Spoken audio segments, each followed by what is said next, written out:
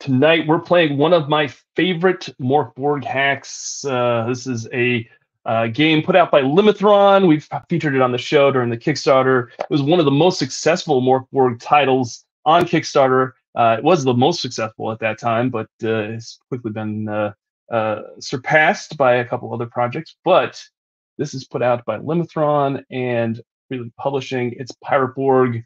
It's Morph Borg with a pirate coding on it, and we're excited to play it tonight. So I've got an awesome cast, so stick around. We're playing Pirate Borg Buried in the Bahamas with an awesome crew.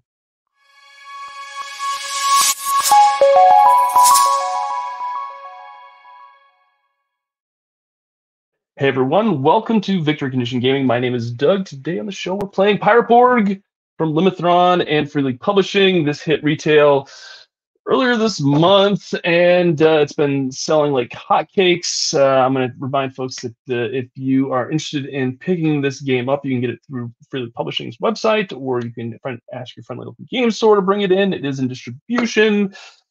And if you are a fan of Pirate Borg, please hit that like button down below and subscribe, all that stuff I'm supposed to do here. But we really appreciate it. We're super, super supportive of everything that the guys at Limithron are doing. Love to see Luke and Tyler just kind of build this this kind of side project that they were working on into something that they're really, really passionate about. So tonight we've got a great cast with us. And I think I'm just going to bring him on, and we'll get it started. Of course, tonight's Harbor Master is the one and only Jason Hunt. Jason, thanks for being our Harbor Master tonight. It's my pleasure, man. I've been looking forward to this. I'm excited. And then making their VCG debuts. Look at this. Not one, not two, but 3 debuts. Everybody welcome Janet, Mark, and Michelle. Thanks, everybody, for coming on and playing Pirate Borg. Looking forward to having me. Absolutely. So before we dive in, let's talk a little bit about Janet and Mark, what they do, because we have them on as a special guest, and you'll probably see them here, occasionally on the show. But Janet and Mark have their own company in the tabletop industry, and they do Dirty Woods, which, if you've have been a Patreon supporter of this show, you might have gotten a nice dice box with Dirty Woods on it, in it, and you also do some licensed dice vaults and all that for folks. You want to tell folks a little bit about what you do? Yeah, absolutely. We make in-house, like everything is done, just the two of us. Hardwood, regional hardwood dice boxes and rolling towers, and they're all resin inlaid, and our resin wizard does her magic. I can't see you're the wood wizard in public, so that doesn't work. Wow, already like 3 minutes in, and I've got to remind Janet that this is a family-friendly show. Domestic hardwoods, sir.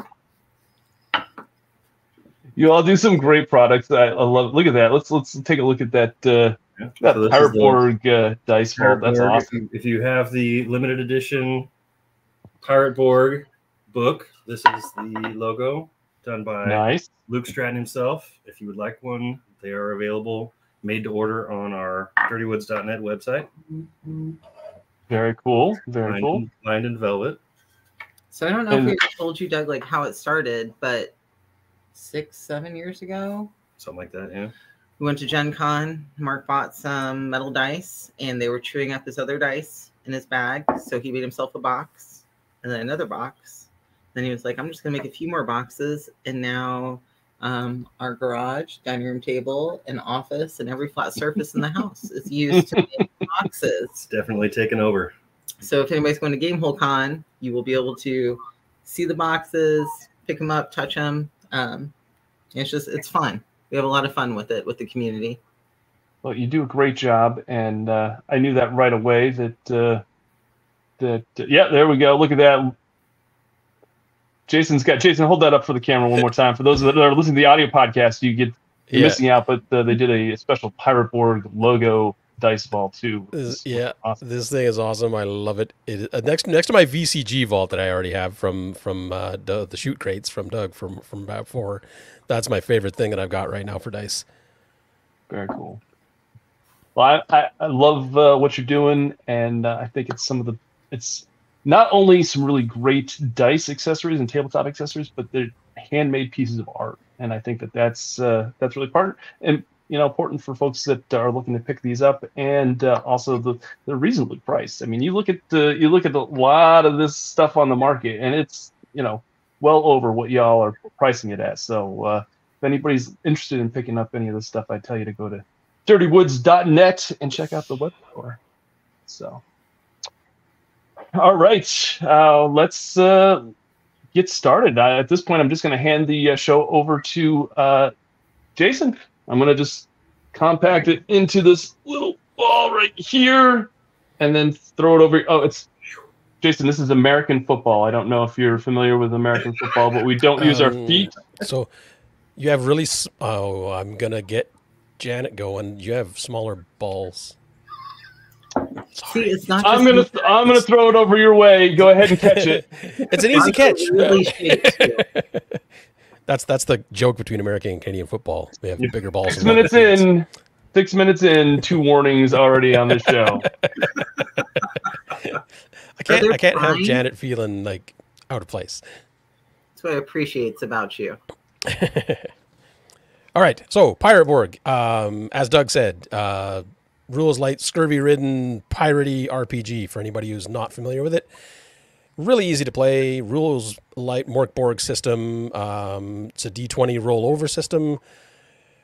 Common difficulty is 12. You roll your D20, you add whatever stat I ask you to add to it, and if you get more than the target number, you win. That is basically it for the rules for Mork Borg. Each character will have individual little doodads and whatnot, so it's that modify that, but they're all very simple, very straightforward. You're not going to get buried in rules with this game. It's all about having fun being a pirate. Now, so I've played Pirate Borg. Mark and Janet, you've played Pirate Borg as well, I'm guessing.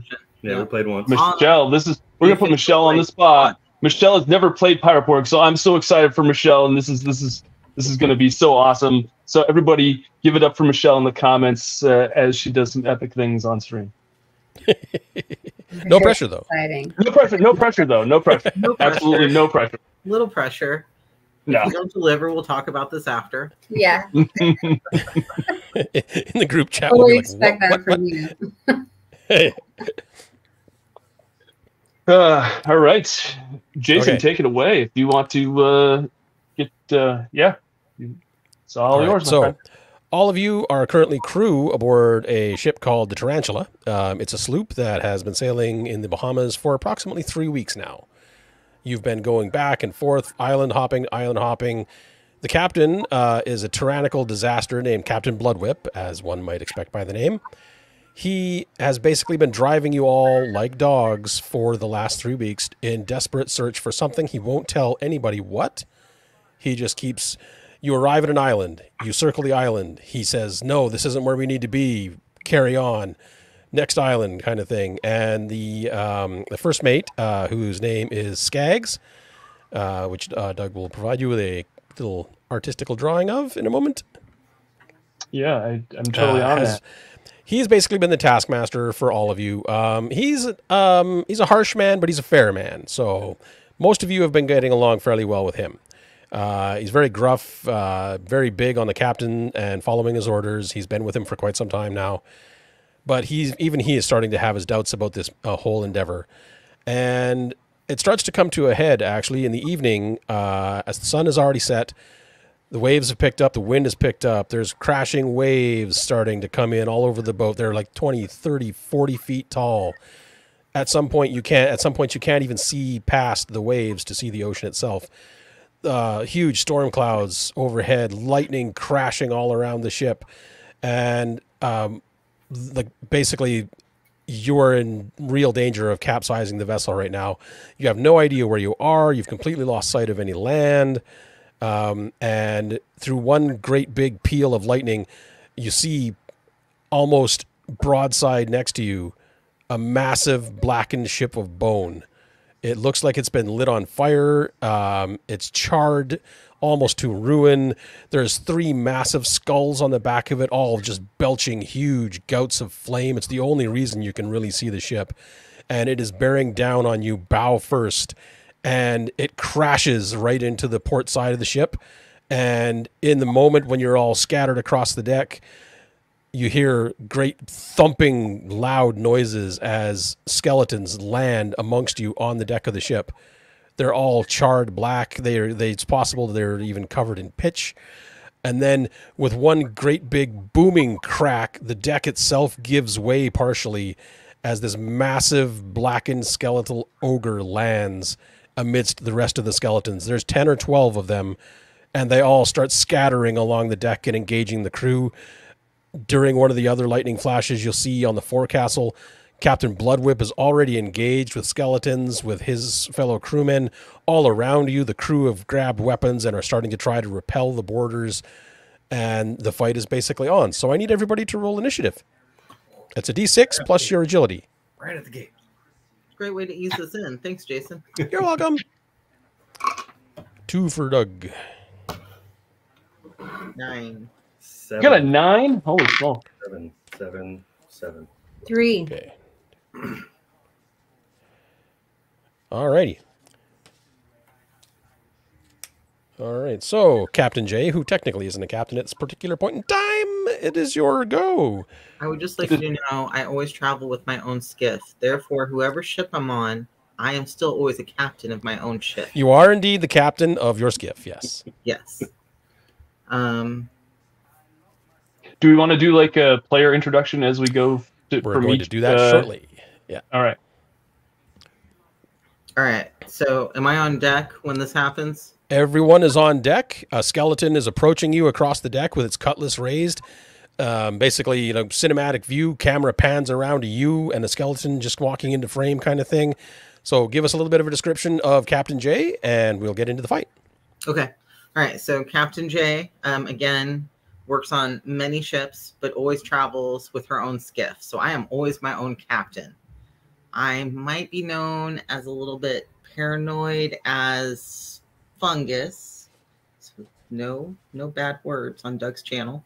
And I am known for never blinking. I will beat you in any staring contest. Got a little paranoia, so I don't blink a lot. And I'm short, spunky, and I carry a lot of knives. All right. All right. So I would like to attempt to stab the closest skeleton to me in the neck. All right. All right. Make your roll. Difficulty 12.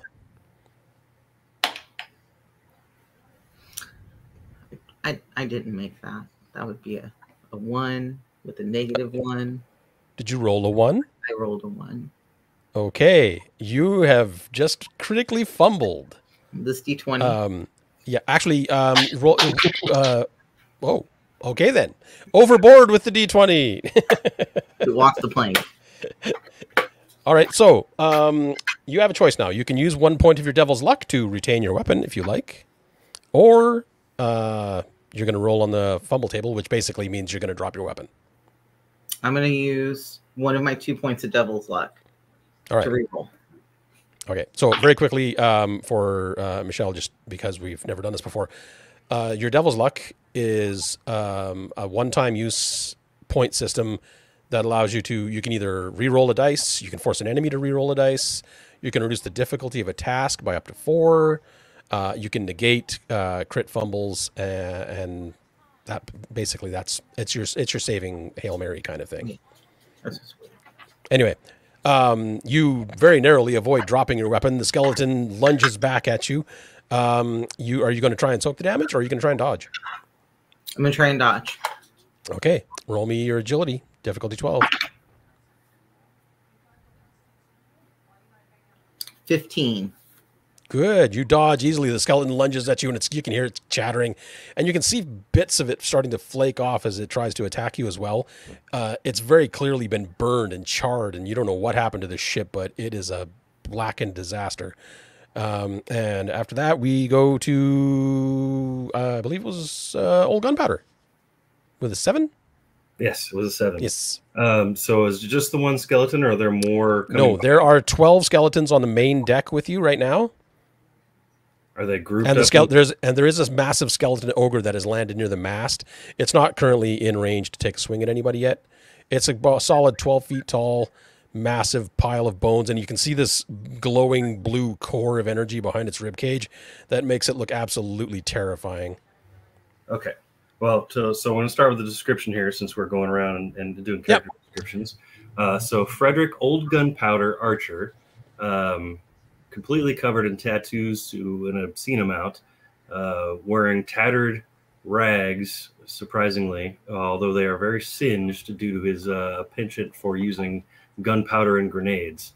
Also wears a dark cloak and a bandolier, which is where he carries his grenades and sundry items that he carries with him, and a boarding axe. Is known for being impulsive, which doesn't go very well with grenades, but you know, it is what it is. And has been known to be very murderous grump when he's hungry. Also doesn't go well with grenades. So Frederick, old gunpowder, would like to look for an area where there's a grouping of skeletons that just boarded, maybe not near any other of our crew members. Well, there are several of them that are clustered together. They're a little bit in amongst the crew, but you can do your best to try and land the shot. I know what you're going to do, so you can do your best if you want to. All right, I'm going to make it difficult. I'm going to make it difficulty 14 for you, though. Okay. If you can roll that, then guaranteed. If not, good chance you're going to catch some of the crew.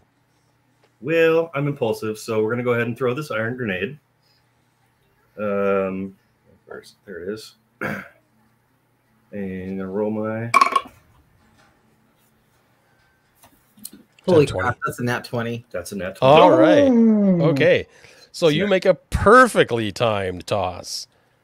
So you're going to catch 3 of the skeletons. So awesome. Roll your damage for your grenade. Okay, and I apologize because I don't have my note sheet, so I have to look up the iron grenade real quick. I believe it was 3d6. I believe you're right. We're going to go with that, so we don't delay. 10. All right. The grenade goes off with a thunderous boom. It blows a massive hole in the deck itself. Takes 3 skeletons completely with it, narrowly misses dozens of the crew members. Everyone is startled except for the other skeletons. Even Captain Bloodwhip, you see him look down from the forecastle, and he's like, "What are you doing to me, ship?" Gunpowder! Yeah, basically, this booming echo basically deafens everybody for a moment and absolutely destroys 3 of the skeletons. But there is a massive hole leading down into the lower level of the ship now in the deck. And with that dramatic opening, we will move on to TaskRabbit. So introduce your character, and then you may choose what you want to do. Okay, yeah. So my character is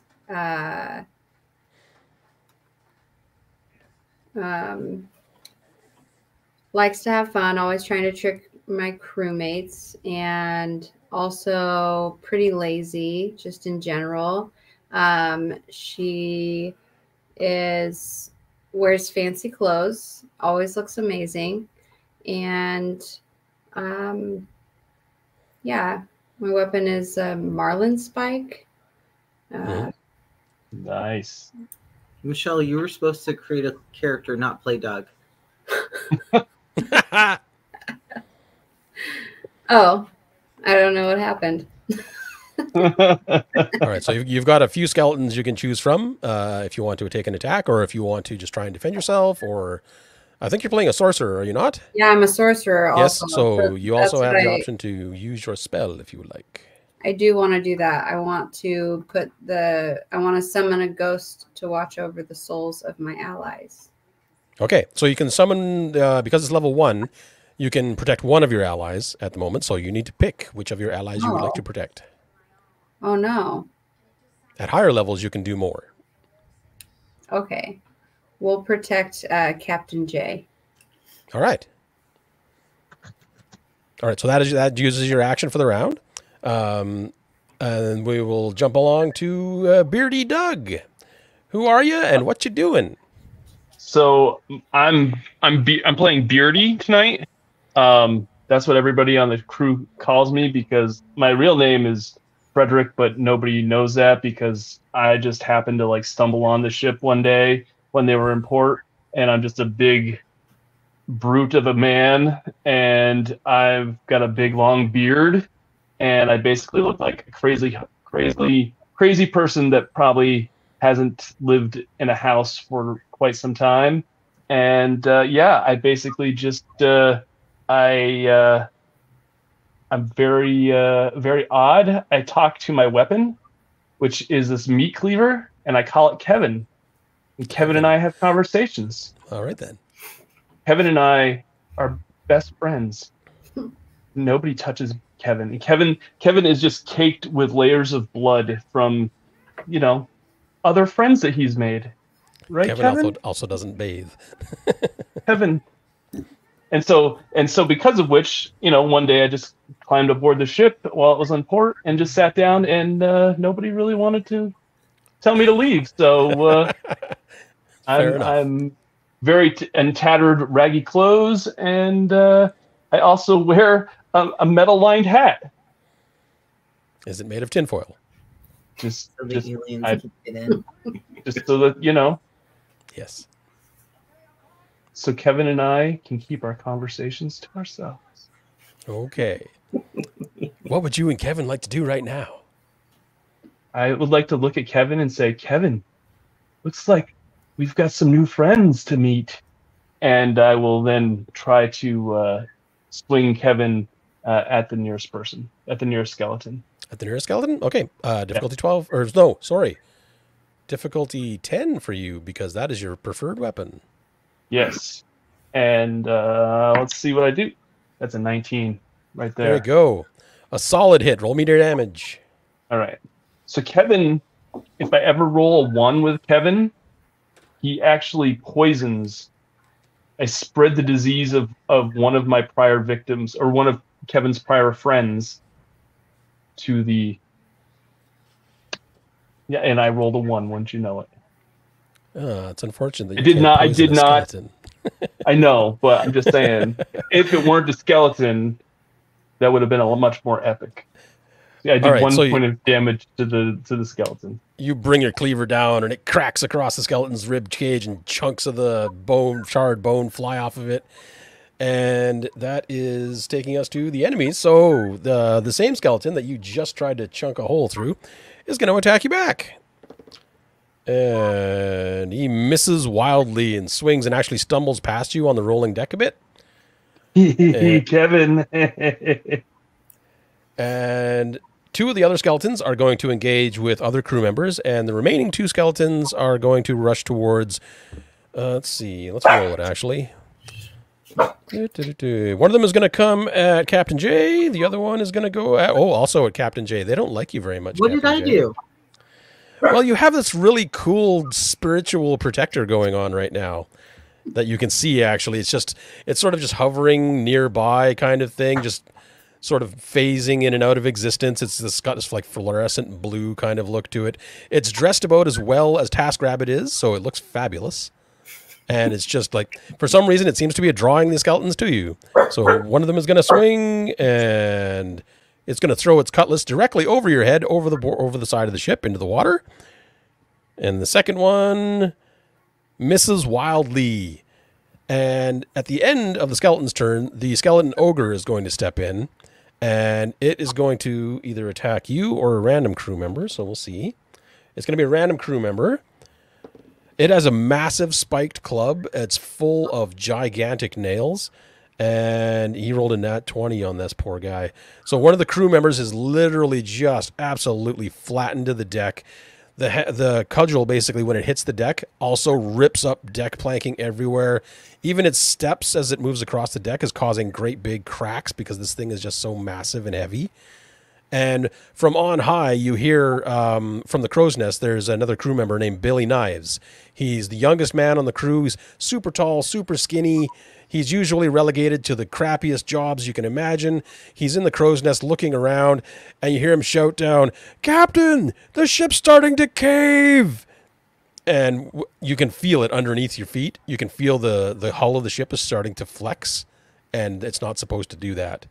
So it's taken enough damage that it's practically catastrophic at this point. But we're not there yet. And that ends their turn. The skeleton ogre is just basically wrenching its cudgel back out of the deck, ripping up even more deck planking and turning and looking for another thing to squish with it. And that takes us back to the top of the turn order. So we go back to Captain J. All right. Well, Billy's my buddy. And when he calls stuff out, I pay attention. So do I see anything like an oar, a piece of lumber, something that I think that is big enough to swing at that overlooking skeleton? Oh, for sure. There's lots of broken planking and whatnot across the deck right now. So I want to grab that and just see if there's a way that I can just like knock this guy over. Sure, you can give it a try, yep. He's huge, so your difficulty to hit him is actually only going to be an 8. He is a super easy target because he's not fast moving. 17. All right. I will roll his agility and see how he does. Oops. He fails his agility, so you hit him, and the plank actually wedges in between his feet, and he tries to take a step towards you, similar to what happens when you stick a bike in the spokes of a tire as someone's pedaling. He takes one step forward, the board locks up in his feet, he goes down like a sack of cannonballs, for lack of a better term, because he's so large, but he hits the deck and punches right through the deck into the hold below, and you hear a resounding splash as he punches right through the bottom of the boat as well. I would like to take that opportunity to look on the side of the ship to see if my skiff is still there. Your skiff is... the rope is still there, and the rest of the skiff is basically kindling. It's been smashed on the side of the boat. Dang it. Unfortunately. Okay. All right, so that is your turn. And then we move on to Old Gunpowder. All right. Are there still skeletons boarding our ship from the big black? No, not from the other ship at this point. Not that you can see anyway. It is extremely dark, and the waves are crashing around everywhere, so it would be very tough for you to really, get a bead on that. All right. So far, you still have 2 skeletons on the deck with you, actively looking for opponents. And Captain Bloodwhip is still on the forecastle fighting with some of the other crew. Oh, I will take my... boarding axe and just take a swing at one of the nearby skeletons as I'm edging myself nearer where I can board the other ship that is not sinking. Okay. Difficulty 12. All right, so 15. All right, that's a hit. Roll me your damage. Awesome. Where is it? There it is. All right, D6. 3 damage. All right. Your axe catches in a couple of the ribs on the skeleton, and when you pull it back, it cracks them right off, leaving a large hole in its chest. It looks like it's about to fall over, but it's not quite there just yet. And that takes us over to TaskRabbit. Yeah, I would like to try and get off of this ship and get onto the other ship. All right. You're going to have to make me agility. We're going to call it 14 because of the slippery deck and the crappy conditions. So D20, right? Yep, D20 and whatever agility bonus you have. 0. 17. All right. So you grab onto one of the ropes that's actually dangling off the ship. You start hauling yourself up onto the other side of the boat, and the rope gives way just as you're getting towards the edge of the rail on the other ship, and you plummet back down onto the deck and land in a pile of rigging. You don't take any damage, but you can't make it up onto the other deck. It's about 20 feet higher than you because your ship is substantially smaller than the enemy ship. But you very nearly succeeded, and that moves us on to Beardy. Beardy is going to look around for a barrel. Is there a barrel anywhere? There's a few loose barrels rolling around on the deck, yeah. Can I go over? I'm going to lumber over with Kevin. Like, Kevin, we're going to be our own captain now. And I'm going to pick up a barrel and jump over the side of the boat with the with the barrel. Okay, I'm not even going to make you test for that. So all of the rest of you, you see Kevin and Beardy lumber over, grab this honking big barrel from the side of the thing, something that none of you could possibly lift on your own. This thing is massive. It's got to be full of ale or rum or something, and he just pitches himself over the side of the boat, unceremoniously into the waves. Can we are we close enough to see over the side of the boat if he turns, if he's turning over and over with it? Or, no. Yeah, I can see him, right? Well, you might be able to because you were trying to climb onto the other ship, so you were closer to the railing. He hits the water like a sack of potatoes, and the barrel, you can see the barrel cracking underneath him just because of the impact with the water. So he's kind of holding on to like the individual spines of the barrel, trying to keep it so that he's got enough to float on, sort of thing. But he's hampered actually because he won't give up Kevin. So he's holding a machete in one hand, or a meat cleaver, sorry, in one hand, and trying to desperately grasp the staves of this barrel that are basically falling apart under him. All right, so that takes us back to the skeletons again. You hear Billy Knives is just freaking out in the crow's nest. He's actually halfway out of the crow's nest. He's about to dive off into the ocean himself because he can see the tarantula is starting to keel, which means basically the boat is starting to snap in two. Two of the skeletons that are on the deck go rushing towards old Gunpowder this time. One of them rolls a 12 to hit you. That's going to be 1 point of damage. Do you have armor? I do not. Rags. You don't have armor? All right. So you can choose to dodge if you want to sacrifice your next turn. If I sacrifice my action, does it also sacrifice my movement? Yes. That movement and action are basically one and the same. All right. It's I'm up to going to you. go ahead and soak the point. Okay. So it rakes its cutlass across your chest, and it kind of snags up in the rags a bit. It should have been a much more grievous wound, but the dirty rags that you're wearing kind of foul it up a bit, and it just kind of slices across your lower ribs or whatever. You can feel a little bit of wet, warmth on your side, knowing that you've been cut a bit, but otherwise you're unharmed. And the other one is going after Captain J. I feel targeted.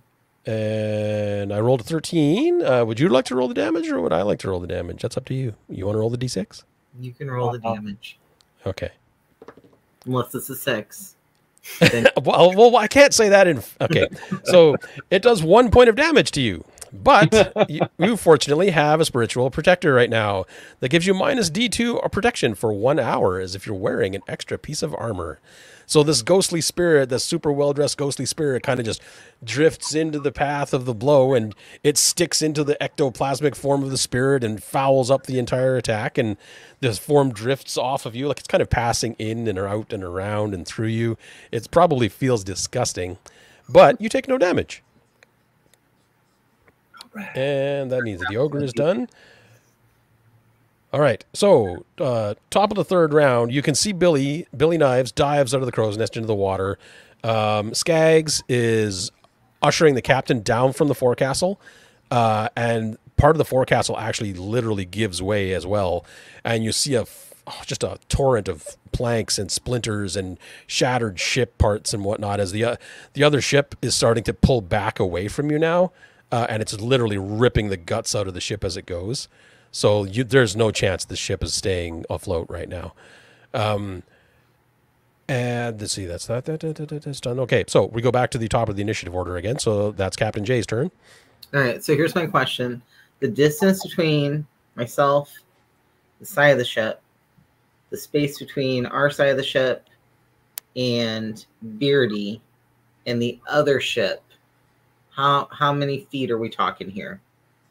Well, since the ship is starting to pull away from you now, probably 60 feet.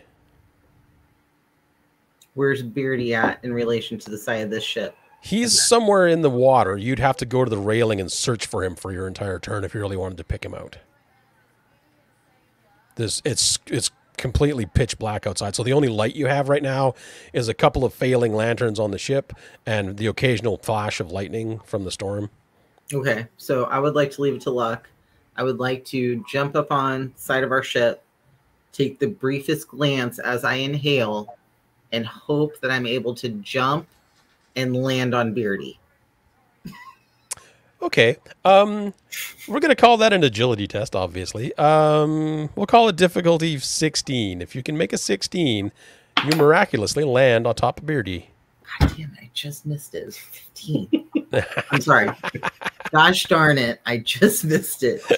All right. So, Beardy, you're in the water. You're trying to make a little makeshift raft out of your broken barrel, and you hear this huge splash right next to you, and you see Captain J just shoots into the water next to you, also followed by this ghostly spirit who's diving in right next to her. No, Wesley, no one here has dark vision. None of them are. I have dark vision. Well, do you? Is it on your sheet? I mean, I could write it in real quick. No, don't you write it on your sheet right now. That's not fair. Okay, so that's Captain J's turn, so we'll go to Old Gunpowder next. So your crewmates are abandoning ship at an alarming rate, Old Gunpowder. So there's no way to jump to the other ship, the ghost ship? No, not at this point. It's pulled back too far. Superhuman feats of skill notwithstanding, Right. you would need some sort of rocket propulsion to get yourself over to that ship. All right. So anything that's left on the deck near where I am that will also float in water. There are lots of boxes and quite a few long planks that might serve. All right. I'm gonna go for a box. Okay. Go grab a box and jump in the water, hoping that the box will help keep me afloat. All right. Something goes crazy. So you go overboard into the water. Yes. And we move on to TaskRabbit. You are the only person on board deck right now that isn't a fleeing crew member right now. So you have an important decision to make. Where did I land when I jumped the last time? You're right next to the railing. You actually landed in a pile of coiled rope that was used for boarding and other tasks, sail rigging and that sort of thing. Okay. Is there anything below deck? Such a I want to go. I have lots a of torch. cargo. I'd like to light one of my torches and go below deck and see if there's anything larger I could use as a vessel. Okay. It takes you most of your turn really to get the torch lit in the rain, just because it's so difficult to light that. It finally does sputter to life, and you duck below deck. Actually, there's enough holes in the deck, and the ship is starting to crack apart that it's easy to get down there. There's a lot of bolstered cotton and other textiles and stuff that were basically wrapped in rope and whatnot that you were going to sell off at the next port. That's probably the most buoyant thing down there.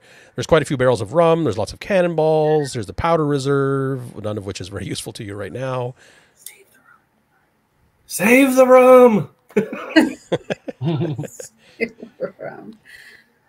Oh. You can see actually that the black skeleton ogre has not actually fallen completely through the ship. You can see one of its hands is gripping the bottom of the hull. It hasn't managed to hoist itself back into the ship, but you can see the blue glow from its spiritual essence in its chest, just beneath the water. So it's actually lightening the little bit of the cargo hold around the hole.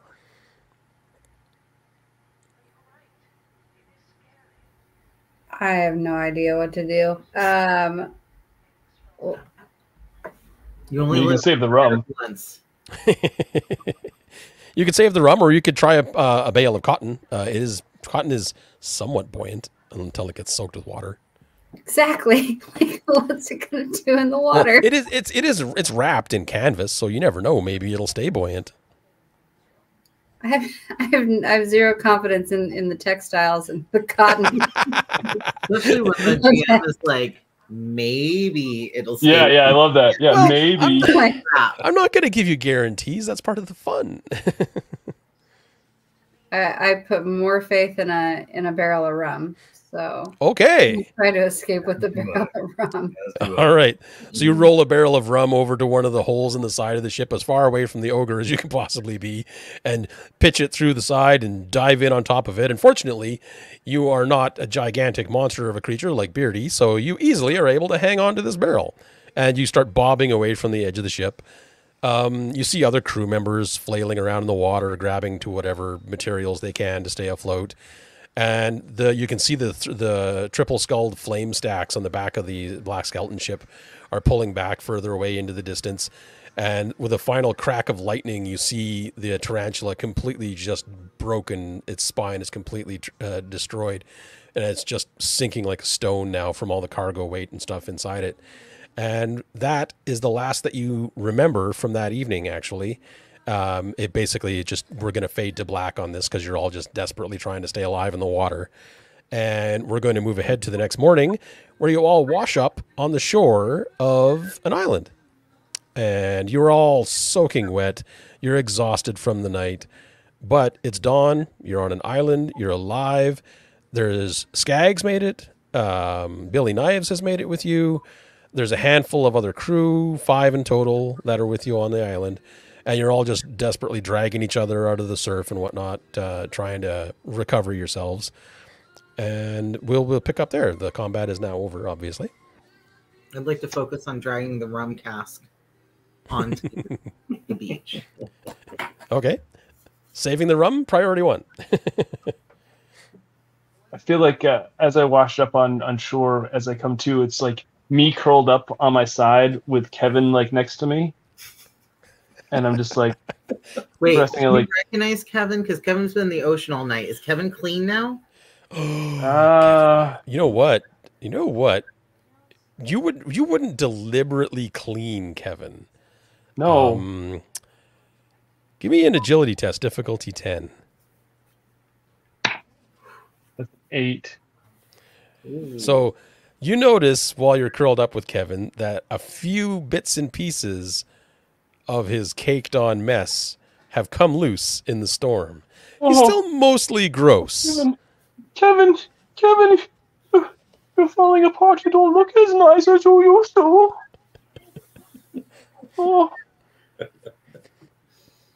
So and Skaggs is on shore with everybody else as well, and he's barking orders at the remaining crew because he was the first mate. So he's basically assumed command of the beach crew here. He's already got them hauling stuff out of the surf and that sort of thing, but nothing beyond that. Can I go over to? You said it was Skaggs that was the first mate. Yes, yeah, Skaggs is the first mate. Right, I'm gonna say like, Skaggs, you not captain. Captain J is captain. Skaggs will look over at Captain J and be like, she's not even got a boat. What are you talking about? There's no way that person's a captain of anything. That's Captain J. Where's your boat, Skaggs? My boat was the tarantula after the captain died. And he actually, he has a map in his hand. You can see it, well, curled up piece of parchment. And he's like, he gave this to me as he died. He told me that we needed to find this. That this was the reason why we were out here. Hey, what's that on the map right there? He looks.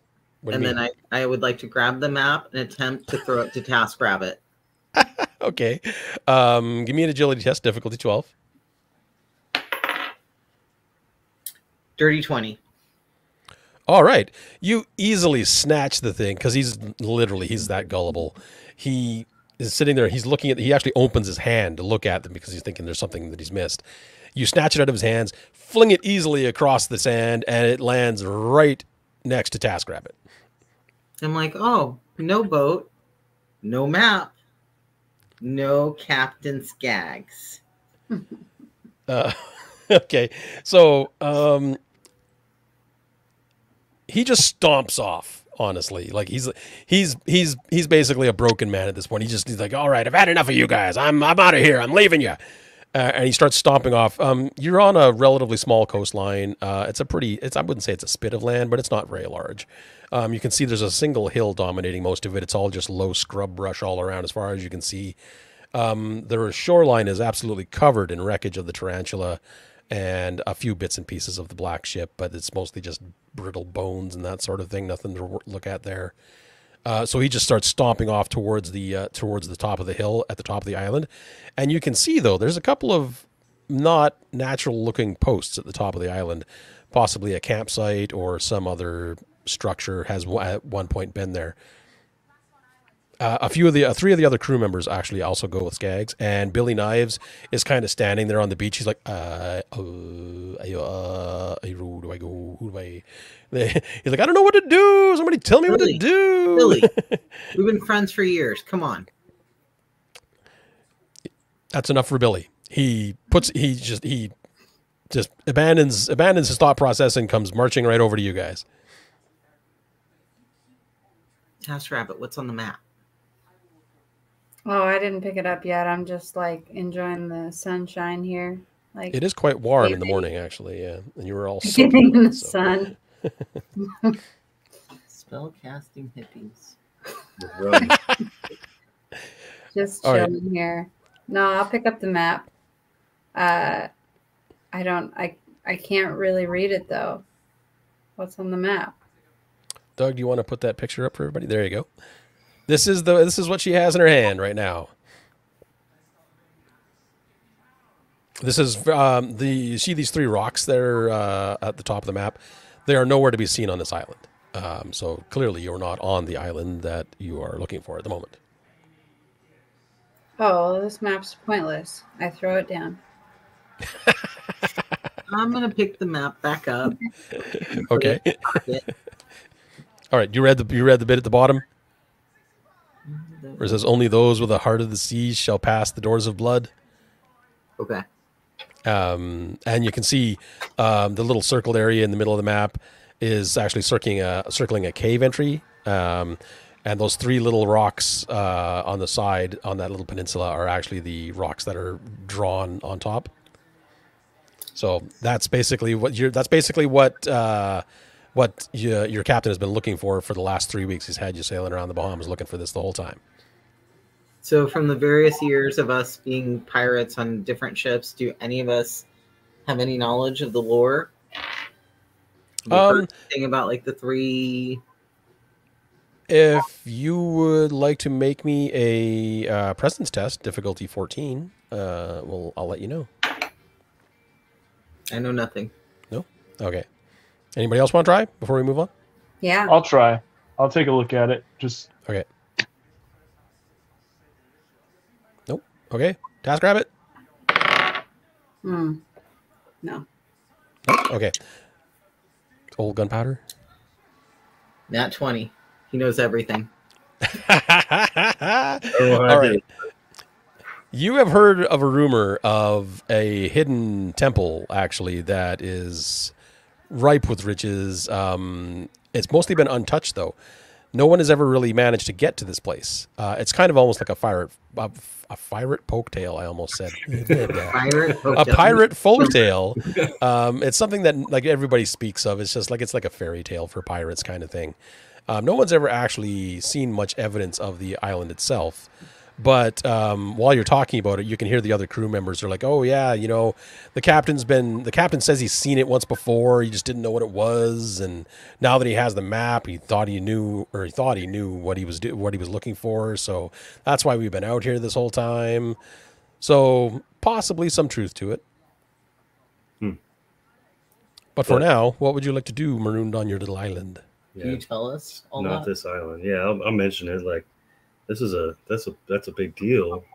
It's a fiery tale. But I mean, if we're not on that island, I mean, we just pocket the map and then try and find a way off this island. I mean, I think we should go up the hill to see what's around the island we're on and get some, Get our bearings. Yeah. There's enough wood on the shore that if we need to build like a raft or a small skiff, we could make it happen. I just have no idea where we need to go. All right. So you want to go up the hill? Everybody? You're all in favor, say R. Kevin, do you want to go up the hill? Kevin's running up that hill. Kevin says yes. See, look, he's shaking his head yes. I will reluctantly agree to walk up the hill. Okay. Oh, that's right. You are remarkably lazy, aren't you? I don't really want to, but I guess I will. All right. It takes you about an hour from the beach to get up to the top of the hill. God.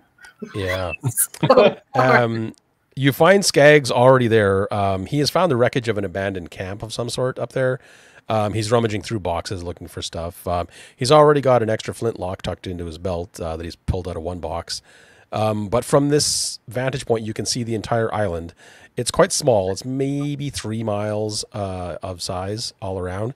But a couple of the other crew members immediately notice that they can see 2 islands from this island.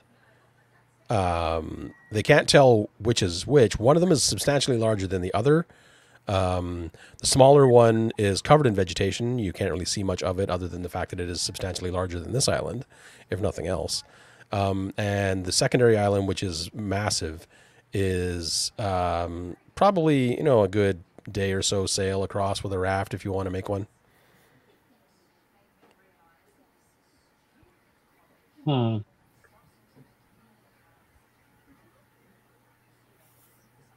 What do we want to do, Kevin? Give me a presence test, Beardy. Difficulty 12. No. That was 5. Okay. No worries.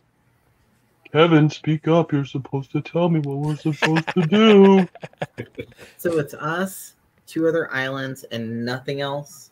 You cannot see anything else on the horizon whatsoever. These are your only 2 choices. Can I, cast a spell to try and give us all some insight on which way to go? If you want to test presence, you sure can, yeah. Difficulty 12. Okay. 16. All right. So TaskRabbit sits down on the cleanest possible spot she could find, probably on one of the boxes, and kind of loses herself to her thoughts for a little while. And at one point, you see her eyes start to flicker, and you can see a glow coming from behind them. She's obviously doing something mystical in nature. And a few minutes later, she comes out of her trance, and she stands up, and she points at the smaller of the 2 islands. And that's all she does. But it's obviously an indication from what she's been doing that this is where you need to go. It's up to you guys if you want to take that. I mean, her little well-dressed ghost person saved my neck, so I'm with TaskRabbit. Well, first thing we need to do is build a ship. Yeah, captains don't build ships, but you guys should totally get on that. You guys really should get on that. I'm gonna make sure TaskRabbit's good. That was a long spiritual thing. I grabbed a palm leaf off it. Oh wow! Look at you getting catered to. All right. How much? Kevin says he'll make ship. Let's make ship. While Kevin's waving around in the air, you can kind of feel it tugging in one direction, Beardy. Like a dowsing rod kind of thing. Oh. One Direction fan. I'm concerned. It's a great band. Okay, are you going to follow it, or are you just going to be like, "What's going on?" Kevin, Kevin, where are you going? Kevin, where are you going? Okay, so Beardy kind of stumbles away down the hillside a little bit towards one side of the camp, and stops at a massive trail of blood that leads down the opposite side of the hill. Like, you came up from the south side, going downwards towards the north side of the island, and ending at the beach. You can see it some distance away is a massive, thick trail of recently dried blood, and it goes off. It goes into the waves and is just gone after that. Kevin, you want to make friends? I mean, we gotta go to the beach anyway. We might as well follow it and see what happens. All right. I just have to say something over the table real quick. After this is over, Doug is never allowed to use that laugh ever again. Got to retire that. It ends after this session. Super creepy Doug. While he's standing over that trail of blood, Skaggs is shouting at him from the box. He's like, "Beardy, get away from that! You don't need to be anywhere near that. That's nothing for you." Kevin, do you want to go make friends with Skaggs? All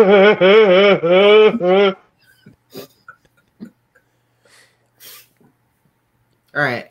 I don't like the idea that there's something that could eat us and drag us in the water, so I would like to explore over by where the blood trail is while Kevin makes friends. Okay, so you're going to go down to the north side of the island? Okay. Skaggs has managed to recover a musket and a flintlock and a few basic provisions. Not that he shows any particular signs of sharing with anybody because he's decided he's on his own now. But he does follow the group all the way down to the beach at a distance. He's a bit butthurt about being divested of his potential captaincy, even though there's no ship in sight. When you get to the shoreline, you notice there's all sorts of, when you poke the sand with a stick and it leaves that kind of little pockmark in the sand, there's dozens of those on either side of this blood trail going into the water. But that is really the only evidence that is apparent there. There's no body to be found on the shoreline. There's no wreckage on this side of the island. It's all back on the south side of the island. And when you get down there, it's approaching noon at that point. All right. I would like to back away from wherever the pockmarks are in the sand. Mm-hmm. Okay. And I would like to ask Skaggs if he'd like to be promoted to assistant captain. Assistant to the captain. Assistant to the captain. All right, you mean first mate, don't you? No, I mean assistant to the captain. That's the first mate. Oh, yeah. Okay. 'Tis the role I filled on the other ship. You know what? Give me presents, and I'm going to roll presents for him, and we'll see how that goes. We'll do opposed. 19. Oh, wait, with presents? 19. Okay. Yeah. He's amenable to the idea. He very quickly capitulates. He's not willing to make enemies of everybody on this island and possibly be left behind on whatever raft or boat that you manage to cobble together to get off of this thing. So he's entirely willing to fall into line as the first mate. Captain needs a musket from the first mate. A musket? No, wait. Okay. What was the gun? You want a flintlock, the pistol, or the rifle? Okay, so you want the pistol. Okay. All right, so he hands over the pistol. He's fine with that. What do we think happened here? I have no idea, Captain. I've never seen anything like this in my life.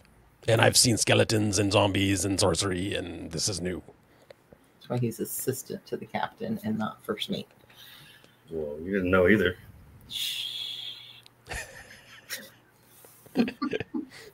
All right, I think we should build a raft of some sort and try and get to that other island. I feel like before it gets dark.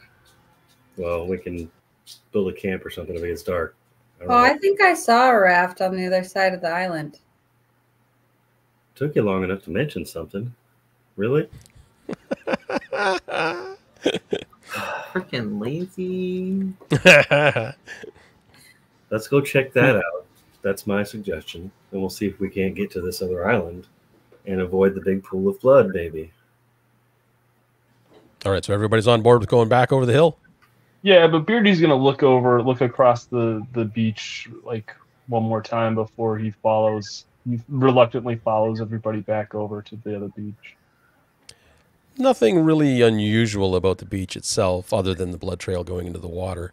You'll notice a few other areas where it looks like things have been poked with a stick, but nothing blood related near them.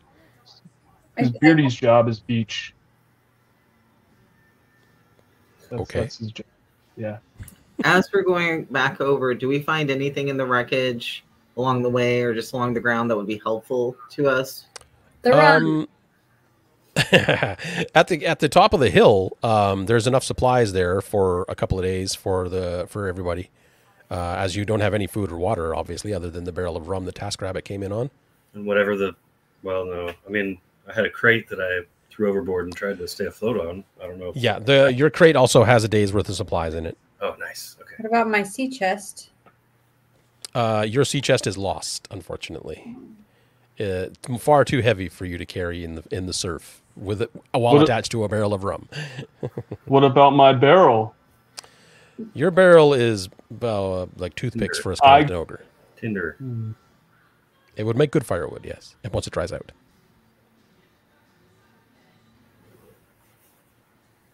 I vote we craft the cask of rum because it helps with the ship repairing and building and prepping. Might you make me 100% can crack open the rum if you like, yeah. I mean, Ready? you might have to fight TaskRabbit for it. If you would like, you can try to get drunk, and it actually will recover you a few hit points. Well, we'll take a brief respite with the cask of rum before we figure out this whole raft and sail together. Yeah, I'll share. All right. Appreciate you, TaskRabbit. All right. So, how many drinks is everybody going to have? I'm not gonna have any drinks, but Kevin's gonna have. Kevin's gonna get really drunk on rum. Okay, so everybody give me what is it? Presents? I can't remember what test it is for the drinking. I know it's a test. Shoot. I feel like it should be spirit. I don't know if that's okay. You know what? Let's use spirit just for this instance. Difficulty rating 8 plus however many drinks you had. So if you had 1 drink, difficulty rating 9. I probably had like 4 drinks. Okay, so you're going to be difficulty rating 13. All right. I went drink for drink with TaskRabbit, so I also had 4. Okay. 16. Okay, so you heal 1 point. Yes. And what did you get, TaskRabbit? 12. 12? Okay. You start vomiting. 11. 11. Okay. So Captain J heals a hit point. TaskRabbit starts puking uncontrollably for about a half an hour. You don't lose any hit points, but you don't regain any either. Beardy? I did not drink any, but Kevin is very, very drunk, as you can see, and he starts like wobbling. He's wobbling all over the place. I don't know if you can see how drunk Kevin is. Kevin's super drunk. All right. Kevin, you gotta watch your drinking, Kevin. Kevin, I've talked to you. Okay. And rolled a 7. All right. So you also don't gain a hit. You don't get any points back, and you puke the same as TaskRabbit for a while. On 2. Oh, yeah. I'm like, you scurvy persons can't hold your liquor. Once you get back to the other side of the beach with the wreckage and everything, the few crew members that you have left, Skags, Billy Knives, and if any of you want to get involved, it will make the work go faster. If you want to start working on a raft. Yes, for sure. Okay. So that takes you until sundown, at which point it's... Wait, I was leading everybody to the side of the island where there was a raft, but it was a trick. But there isn't a raft, yes. It was a trick. I just want to point out that I was just tricking you all. It was just a funny joke, everybody. I hope you all enjoyed my joke. I hope you all enjoyed. I thought your joke was funny. Kevin did not think your joke was funny, though. Kevin, you got to get a sense of humor. So night falls. What is everybody going to do overnight? Sleep it off, or you can't really work through the night. Not enough light available. Yeah, sleep it off. I have a torch, but I would like to sleep. Okay. I'd like to look for a tree or something like a little higher ground, separate from the group to sleep in, because there was a trail of blood earlier. There were weird holes. I'm paranoid. Maybe so. Okay. You can remember all that. If you're all asleep by the fire and drunk, whatever it is going to eat you before me. You're going to seek higher ground? Yeah, just like if there's a tree or something I can get into where I can, there's no trees on this island, unfortunately. It's just low bushes mostly for the entire island. Well, that's some crap. I would like to curl up against some bushes with my blanket there where, I'm camouflaged by the bushes. Okay, sounds good. All right, so you all fall asleep. You're having whatever dreams you might like to have, nightmares of the ship breaking around you, the black skeleton ogre stomping towards you, that kind of thing. Kevin getting entirely shiny clean, that sort of thing. A little bit after midnight, you hear an ear-piercing shriek, and everybody is woken up by it. And you hear some chittering and a bunch of scuttling, and one of the pirates is being drug away towards the surf by something. You can't really make it out. It's too dark. There's just not enough light available. The other pirates are all like leaping to their feet and grabbing what pitiful little weapons that they might have to hand, and they're desperately trying to rescue their friend. When one of the other pirates, you hear a shriek again, and they go down. So what would you all like to do before we get to initiative or other things? I would like to have Kevin wake up before I wake up from the screaming. And then because Kevin's like on my chest, like we're like cuddling, like I'm laying on the bed, and like Kevin just like wakes up, and then I'll be like, and I'll like look at Kevin, and then I'll look at the direction for the screaming, and I'll like get up on my feet and try to go see where the screaming is coming. Okay. You run about 10 feet, and you can see, if you want to put up the picture of the shoal spider, you see that dragging there's two of them actually dragging a crewman each towards the surf. They are very large, probably about the size of, I want to say, like a large dog. 17 eyes, I think it was. Is it 17 or is it 13? I can't remember. There's lots of eyes. I don't think you really want to stop and count them. Yeah, but anyway, right. It is, and that row of teeth underneath it, you can already see it. It's chewing on this poor pirate. There's blood spraying everywhere, hence the trail that you saw from the top of the island down into the water earlier. Run away! All right, everybody roll me initiative real quick.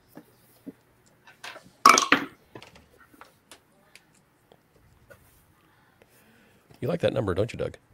I do. Number 2. You got a 7. Okay. 2. And a 7 as well? Okay. And sorry, what did you get, Michelle? 2. Oh, okay. You're same thing as Doug. All right. All right. So the two shoal spiders continue to drag these poor, unfortunate souls down the beach. There are 3 remaining nondescript pirate crew are attempting to fight them off, having very little luck. They're bouncing off the armor plating of the spiders. It's very hard to see anything. Like as I said, they've drug you away from what little light you did have into the darkness, so you can barely see anything that's going on. We will start with old gunpowder. I am going to. Do we have a campfire? I'm imagining. It's mostly coals at this point. No one has been awake to tend it through the night. Right. You could try to revive it if you want. Can I advance and strike at one of the spider monstrosities with my boarding axe? Sure, you can. Yeah, you'll be leaving the protection of what little light you do have, though, so you'll be in complete darkness. I don't like this. Let's stoke the fire to get more light then. That'll help. I don't think that'll help everyone. Okay. So you grab a few bits and pieces of wood and whatnot that's laying around and toss it on the fire and start fanning it to try and get it to catch. And it starts to catch and starts to rise up a little bit. It's providing a little bit more light. It'll grow as the turn goes on. And we will move on to Captain J in the meantime. All right. So I'm hiding behind the bush as I see old gunpowder here stoking the fire. Mm-hmm. I'm like 15 feet from them? You're about 15 feet outside of the camp itself, yeah. Okay. I do have torches. Would I still have them after the... Yeah, little personal effects is fine. It's just, unfortunately, TaskRabbit's sea chest is just too large of an item to have on you at any given time. So I would like to run to where he's stoking the fire to try and light my torch to see if I can so if I can fend off whatever it is that's attacking us in the darkness. Okay. While you're running, you're about 7 feet away from the fire. You'll be there in moments. You pass by another one of them in the darkness that it was slowly crawling towards your hiding spot. but it hasn't caught you yet. So you see it just kind of out of the corner of your eye, like just all of you, just the little bit of firelight that is being generated catches on its faceted eyes, and you're just like, holy, this thing was like right next to you, kind of thing. As you sprint past it and run a little faster. You make it to the fire unharmed, and you're trying to light your torch for the rest of your round. And we will move on to TaskRabbit. I just would like to try and cast my spirit protection. Okay. On whom in particular? I'm pretty sure whoever was it. Did Gunpowder go running after them? Gunpowder was going to, but then decided to stoke the fire instead. The only people that are currently attacking them are the miscellaneous crew. Skags and Billy Knives are still around the fire with you guys. Okay, well, I can't see Captain J, so I'll protect Captain J. Okay. All right. So you take a moment and you focus all your concentration on your spell casting, and once again, Captain J, you have a little translucent companion, well dressed, hanging out by you. He gives you a little bit of a nod, like, "Hey, me again." Fist bump the phantasmal aid. All right, and that takes TaskRabbit's turn, and we go to Beardy. Beardy is going to rush towards the nearest skull spider, and grab one of its legs and start chopping it with Kevin, the meat cleaver. Okay. Do you want to grab it or attack it? You can't do both in one round. I guess I'm just going to attack it. Okay. I'm just going to swing and try to hit it. Difficulty 12. That is a 13. Yes. All right. Roll me damage. Here we go. That's a 1 again. Wow. Okay. Well, it's only a D4, so I've got a 1 in 4 chance. Yeah. Okay. So it chunks into the armored exterior of it. You choose off a little bit of a divot as you wrench Kevin free, and you can see a little bit of the goo from Kevin is caked on the shell, and you can actually see it already starting to bubble and hiss on the shell of it, and it immediately drops the pirate that it had and steps back, but you can see that one of the poor pirate's legs is already gone from the hip down. It's just a bloody mess. And the creature turns its attention to you, and it is their turn, so it is going to attack you. Good. And it doesn't hit you. But you can see these two large pinchers reach out towards you, and you can see them snapping. It has quite a bit of reach, not extensive, but bad amount of reach. And it rears up on its back legs to do a threat pose kind of thing, and you can see this nasty mouth full of teeth underneath it, ready to devour you. Now here's the thing. It says that from the target loses D6 hit points at the start of its next 2 turns. Yep. So do I get to roll a D6 now? Because you can roll it right now if you want. Yep. 4. 4? Okay, cool. You can see a little bit of the whatever infection you've managed to give it. It starts to ooze out of the sides of the carapace a little bit. It's pretty disgusting. All right. The other shoal spider is going to continue dragging away the poor unfortunate soul because it's more concerned with taking its meal back. And we are going to go back to the top of the round, which is going to put Captain J in the hot seat again. All right. Did I light the torch? You have your torch lit now. Jason, I think, is it just me? Is your connection weird for anyone else? Yeah, your mic seems to be cutting out. Oh, Jay. Is it okay now? Okay. Seems to be going now. It was a little robotic. It's like Okay. you were like as you were talking. It was weird. Oh, I wasn't doing it on purpose, I promise. All right. I would like to take my torch and whatever spider creature thing is closest to me, try and light its eyes on fire. That would be the one that Beardy is currently fighting. So give me, you want to try and light its eyes on fire? Well, I mean, I want to try and like take my torch and stab it in the eyes. There's more. Okay, no, that's fine. Yeah. Difficulty rating 12, and it's a strength test. I swing and a miss. All right. So while you swing, in typical torch fashion, you get that streak of light that happens whenever you swing a torch really quickly. You notice behind the two, the one that Beardy is fighting and the one that is still dragging the other pirate away, you can see a cluster of dozens of lights flickering off of eye stalks in the darkness. Just for your own information. The opportunity to yell anything after I see that? Sure, you can. Yeah, I'll give you a shout away. All right. There's hundreds of them in the water. Make for the hill. Oh, lovely. Run, pirates, run. Okay, so that's going to move us along to Old Gunpowder. The fire is roaring now. All right. Well, so that's good because I want to take a stick that's on fire and start running up the hill with my fire. Like, get the heck out of there. Okay, as you sprint past the edge of the fire, you run past the one that was actually trying to sneak up on Captain J initially, and you notice immediately when you run past it with the torch, it recoils and flees into the darkness from the light of your torch. Oh, I stopped. Fire! I don't like the fire. I don't like the fire. Okay, so that's going to take us to TaskRabbit. I'm still laying by the fire? You are still by the fire. That's where you started off, yeah? Okay. I would like to attempt to go towards the hill. I will take the advice. I do have a peg leg, so I'm probably not running very fast, but I would like to try and escape. We don't really hamper movement based on peg legs. It's more of a thematic thing, so you can move just fine.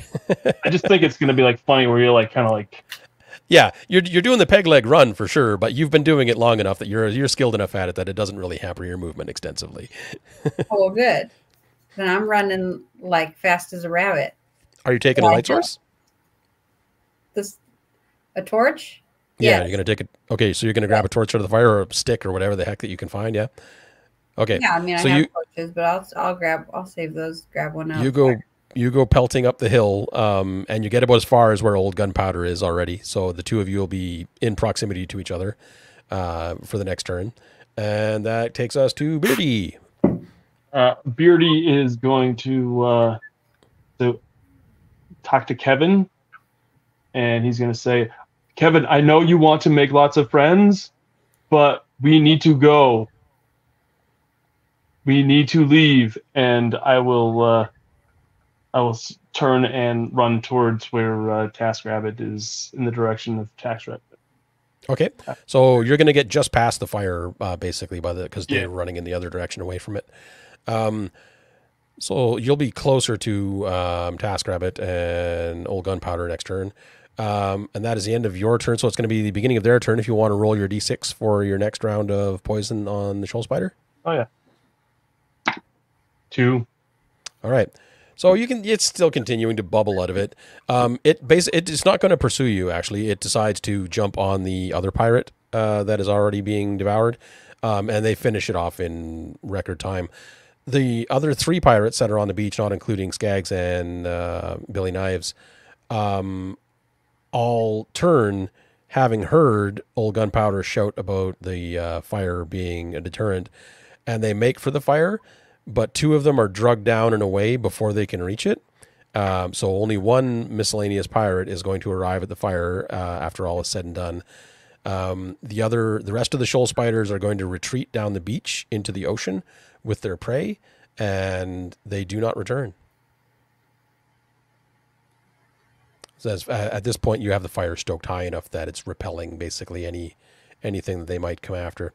They're not interested. They're opportunity hunters, so they're not going to risk exposing themselves to further combat. And that poison only lasts for 2 rounds, right? Yes.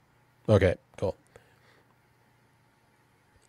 All right, so you all huddle around the fire, eyes wide open, spending the rest of the night until the dawn starts to crack over the horizon and the sun starts to come up, and you see again, 2-3 big trails of blood leading away from the camp where these poor unfortunate pirate souls have been drug away to their doom. No sign of the shoal spiders. They have completely vanished into the water. And you have the morning to yourselves now to continue building a raft if you would like, or whichever else you might want to do.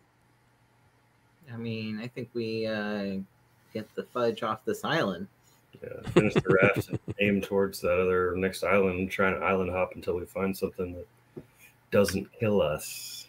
Okay.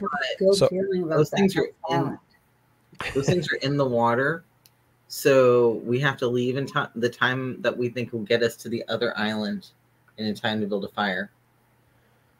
If we can't, then we have to build like the fire of fires tonight. Burn the whole island. You know, in that one Pirates of the Caribbean movie, when they burn the rum, it makes a pretty big fire. No. Just saying. I'm just saying. All right. So once everybody is as calm as they're going to get, work continues on the raft. You manage to get it seaworthy enough with a small sail from some of the canvas wreckage from the Tarantula by noon. So if you would like, you can set sail at noon. I mean, we're pretty experienced sailors. Based on the distance we think the other island is, how long do we think it's going to take us to get over there? Make me a, we'll call it presence test, difficulty 12. I'm a noob. I don't know nothing. I'll check. 18. You're pretty confident that you'll make it there probably around sunset. Do we still have the fire going from last night? If you would like to have it going, you're more than welcome to have it going. Okay. I would... How many torches did I have? Hang on. I never actually rolled how many torches I had. So. All right. I just would like to find a way to take some fire with us so we don't spend a lot of time trying to build a fire if we're getting there at sunset. I have flint and steel, so it should be fairly quick depending on the vegetation on the island. All right. In that case, I'd like to... What were we saying, Doug? I also have flint and steel, yeah. Okay. Since we don't know what's over there, I'm at least going to try and take like a little handful of like kindling and dry wood with us. Yeah, you can take a small bundle, yeah. Yeah. Yeah, for sure. Take that with me. I don't like spiders, man. I don't like them. Want to make sure we have fire. Okay. Anybody else want to do anything before you get on the raft? Bring the rest of the rum. The barrel is a little too large to go on the raft. Well, I shouldn't say that. You can try to take the barrel on the raft. It will make raft handling a little bit more awkward. Could we tie it to the back of the raft to help keep our buoyancy? You can, sure. Sure. In the water, you know? Yeah, for sure you can, yeah. I can't promise it'll work, but you can sure do it. Let's do it. Let's do it. Let's shot. All right. So you shove off from the island. Everybody panicked, looking at the water, waiting for a shoal spider to leap out of the shoreline, but it doesn't happen. You get away from the island. One of the other pirates manages the sail, keeps it furled, properly tacked and everything. Skaggs is basically handling most of the shipboard thing, directioning and whatnot, and that sort of thing. Billy Knives is on the rudder, so the rest of you are left to your own devices, just waiting to get across. As the day goes on, somebody roll me a d6, please. 1. You got a 1? I did. Okay. Your afternoon is completely uneventful. You manage to make it across just as the sun is starting to dip into. Sorry? I want to do something. Okay. While we're all just sitting on the raft, floating across to the island, I'd like to clean Kevin. Are you an agent of chaos? Okay. How are we gonna? Okay, explain to me how you want to do this. I just want to play a trick on Beardy by cleaning Kevin. It's just it's a harmless prank. Okay, but he doesn't usually let go of Kevin. So how would you be trying to? How are you going to try and clean it while he's like and make it sneaky? I'm gonna throw some rum on it as like alcohol to try and like clean it off, and use the bottom of my fancy pants to try and clean it, so I'm not actually close to him, just my pants right there cleaning Kevin. Okay. Lots of time to do this, we're just yeah. Here. Give me an agility test. We're gonna call it difficulty 12. We'll say that Beardy's like on the side of the raft, just kind of playing in the water with Kevin like off to his side. That's 7. What do you get? You can use the devil's luck if you want to re-roll it. For this. Wait. Can I pick up on what she's trying to do? If you want. I mean, you can see that she's trying something. You might not necessarily know what the exact outcome is, but she's trying to mess with Beardy. That's the gist that you get. I would like to wink at TaskRabbit and be like, Beardy, has Kevin made friends with fishes? There's lots of fishes in the water that Kevin could make friends with. No, Kevin could make friends with the fishes. You should take Kevin to the fishes in the water. I bet the longer you leave Kevin in the water, the more fishy friends he makes. And he'll look at Kevin. Kevin, let's make lots of friends. And he'll start to just kind of like stab the water like repeatedly. All right. Beardy, give me a presence test, difficulty 12. We'll call it 12 for now. That's a 10. Okay. You don't notice, you're having so much fun. You do not notice that Kevin is getting remarkably less gross as you're splashing around in the water. Oh. So I'll leave it to you for how long you want to continue making friends with fishes. Do you actually want to try and hit a fish? Yes, I do actually. Okay, give me a difficulty 12 strength test. It's 7. Okay. So sorry, that's an 8. Okay, so you're splashing around in the water, you're hacking away at it, and you do see quite a few fish because the splashing is attracting a lot of fish. And you notice there's a few fins popping up in the distance as well, but that's not relevant to your concerns right now. You're trying to make friends with fish. So you're splashing around, and you're splashing around, and you're splashing around. And when you finally get tired of it, and you realize that Kevin hasn't really made any friends with fish, and you're feeling a little bit sad, and you've got Kevin, you're just like dangling your feet in the water, and you're resting Kevin on your knee, and you look at Kevin, and Kevin looks different. Okay, do I just see myself in Kevin? You can, yeah. I see my reflection in Kevin. Almost, like, yes. You almost can.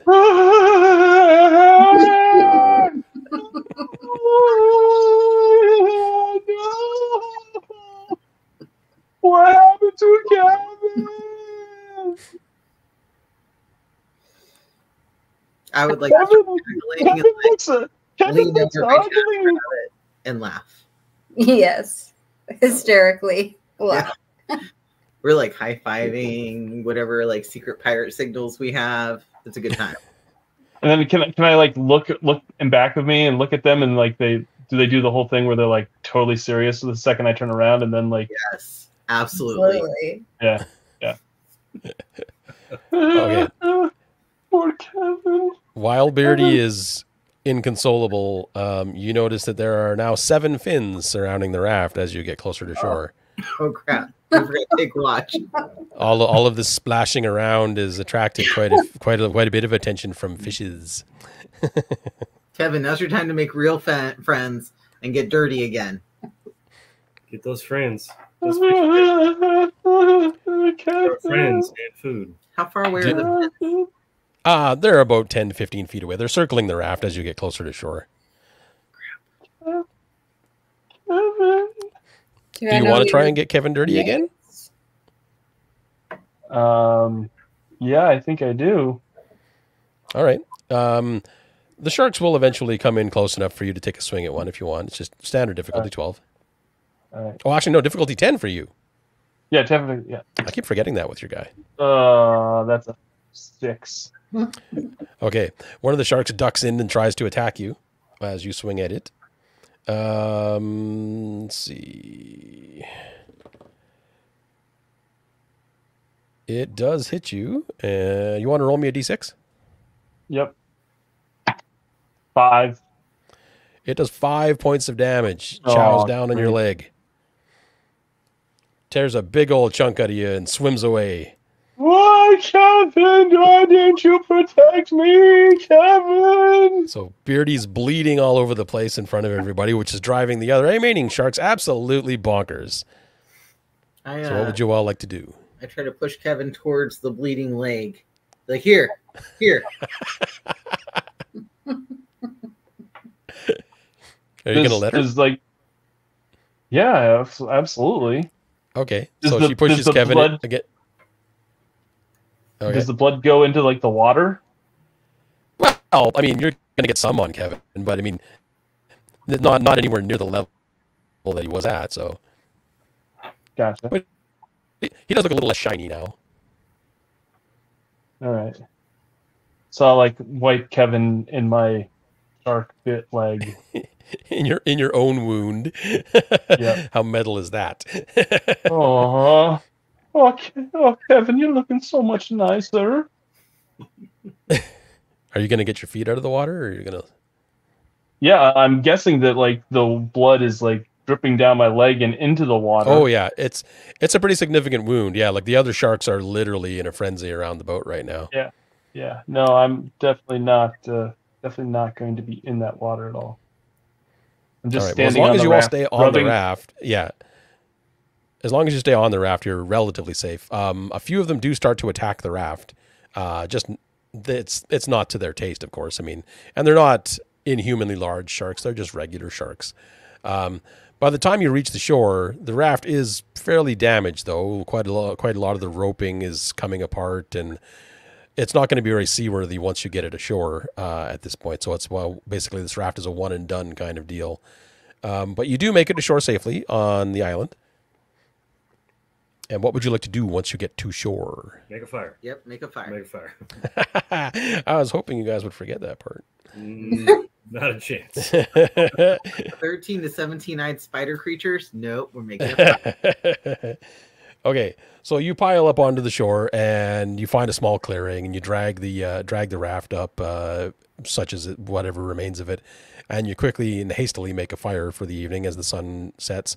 In the distance, actually off the shore of the island, you see a massive glow in the water.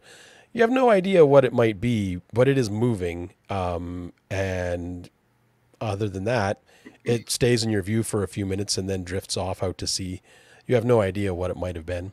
It's actually, like, out of game. It's what I rolled initially, but it's a nighttime only event. So you didn't get that particular event. That's why I gave you the sharks instead.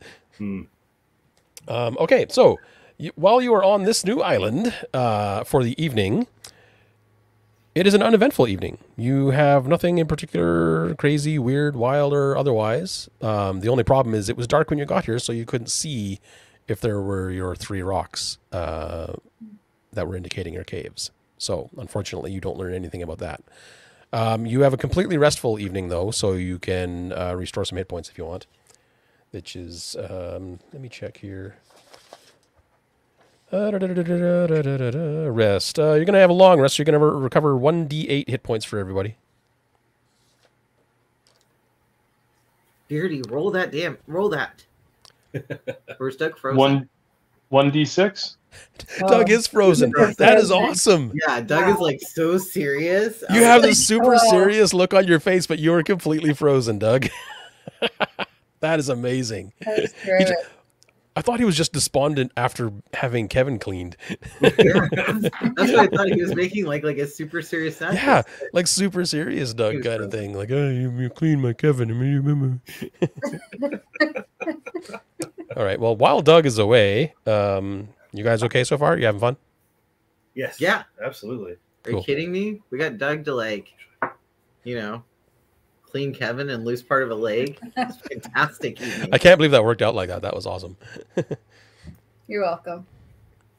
Michelle, this is your 3rd ttrpg experience. How you doing? Yeah. You having fun? Yeah, Absolutely. We're like, you've played 2 games. You can do a live stream. It's fine. Like, terrifying. Pirate Borg is very forgiving as a rule set for that sort of thing. So it's not as heavy as like even 5e can be kind of crunchy. So there's one rule though with Pirate Borg, Michelle, that you have to know. We never tell Luke, Limithron, Tyler that they did a good job. Okay? It's in the rules. Yeah, you have to be like, it was okay. Like, as I mediocre. Yeah. Like, I wish we would put a little more effort in. We never say it was amazing. We can say it to each other, but we can't say it to them. Yes. You can say it on live stream. Yeah, he was actually here briefly. Yeah. So if he's still here, you literally just gave that away. No. I need you to edit that out, Doug. It's live. You can't edit live. Oh, I can edit in post. Yeah. There'll be no proof of it. Yes. All right. So did we heal any? Yeah, 1d8 damage, Doug. 1d8. Oh. 1d8. Yeah. You got a full night's rest. Jason was telling you that, making a very stoic face, and we thought you were upset about Kevin. Literally. That's. I just thought you were annoyed about Kevin. Okay, so everyone has rolled their health back up.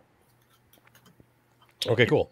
So dawn comes. This island is covered in quite a bit more vegetation. I wouldn't say dense jungle, but there's palm trees. There's all sorts of dark and mysterious areas that you can explore. You're on the beach right now, but from where you are, you can actually see a tidal cave not too far down the beach away from you. You can only see one entrance, so it might be what you're looking for. It might not be. You'll have to go investigate if you want. I feel like we need to find the 3 stones, otherwise we just need to find a way to get out of here. Yeah, I'd like to get some height to see what's around us. You can try to find high ground if you like, yeah. Everybody on board with that? Mm-hmm. Yeah, I think so. Absolutely. All right. Do we want to look at the map again?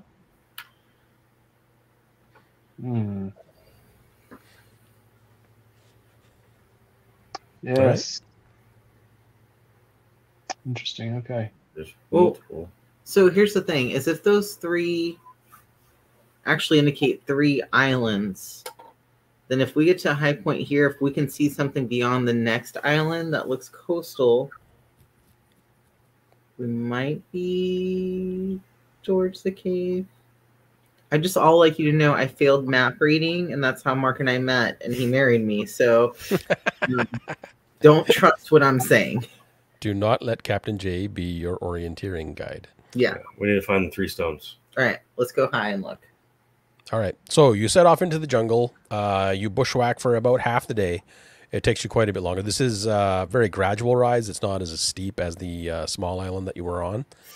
But you do find yourselves at one point at the top of what you can tell anyway from where you're standing of the highest point that you've reached.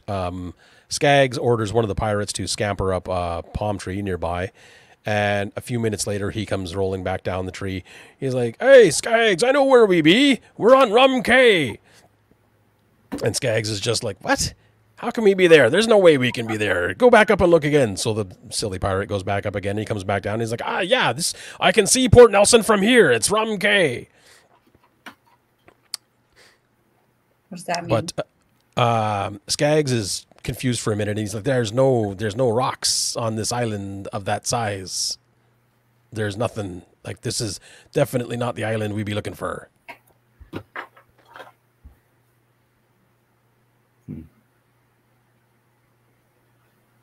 From where you are, though, you guys can't see it because you're down on the ground level, but Port Nelson is actually on the far side of the island, on the eastern side of the island.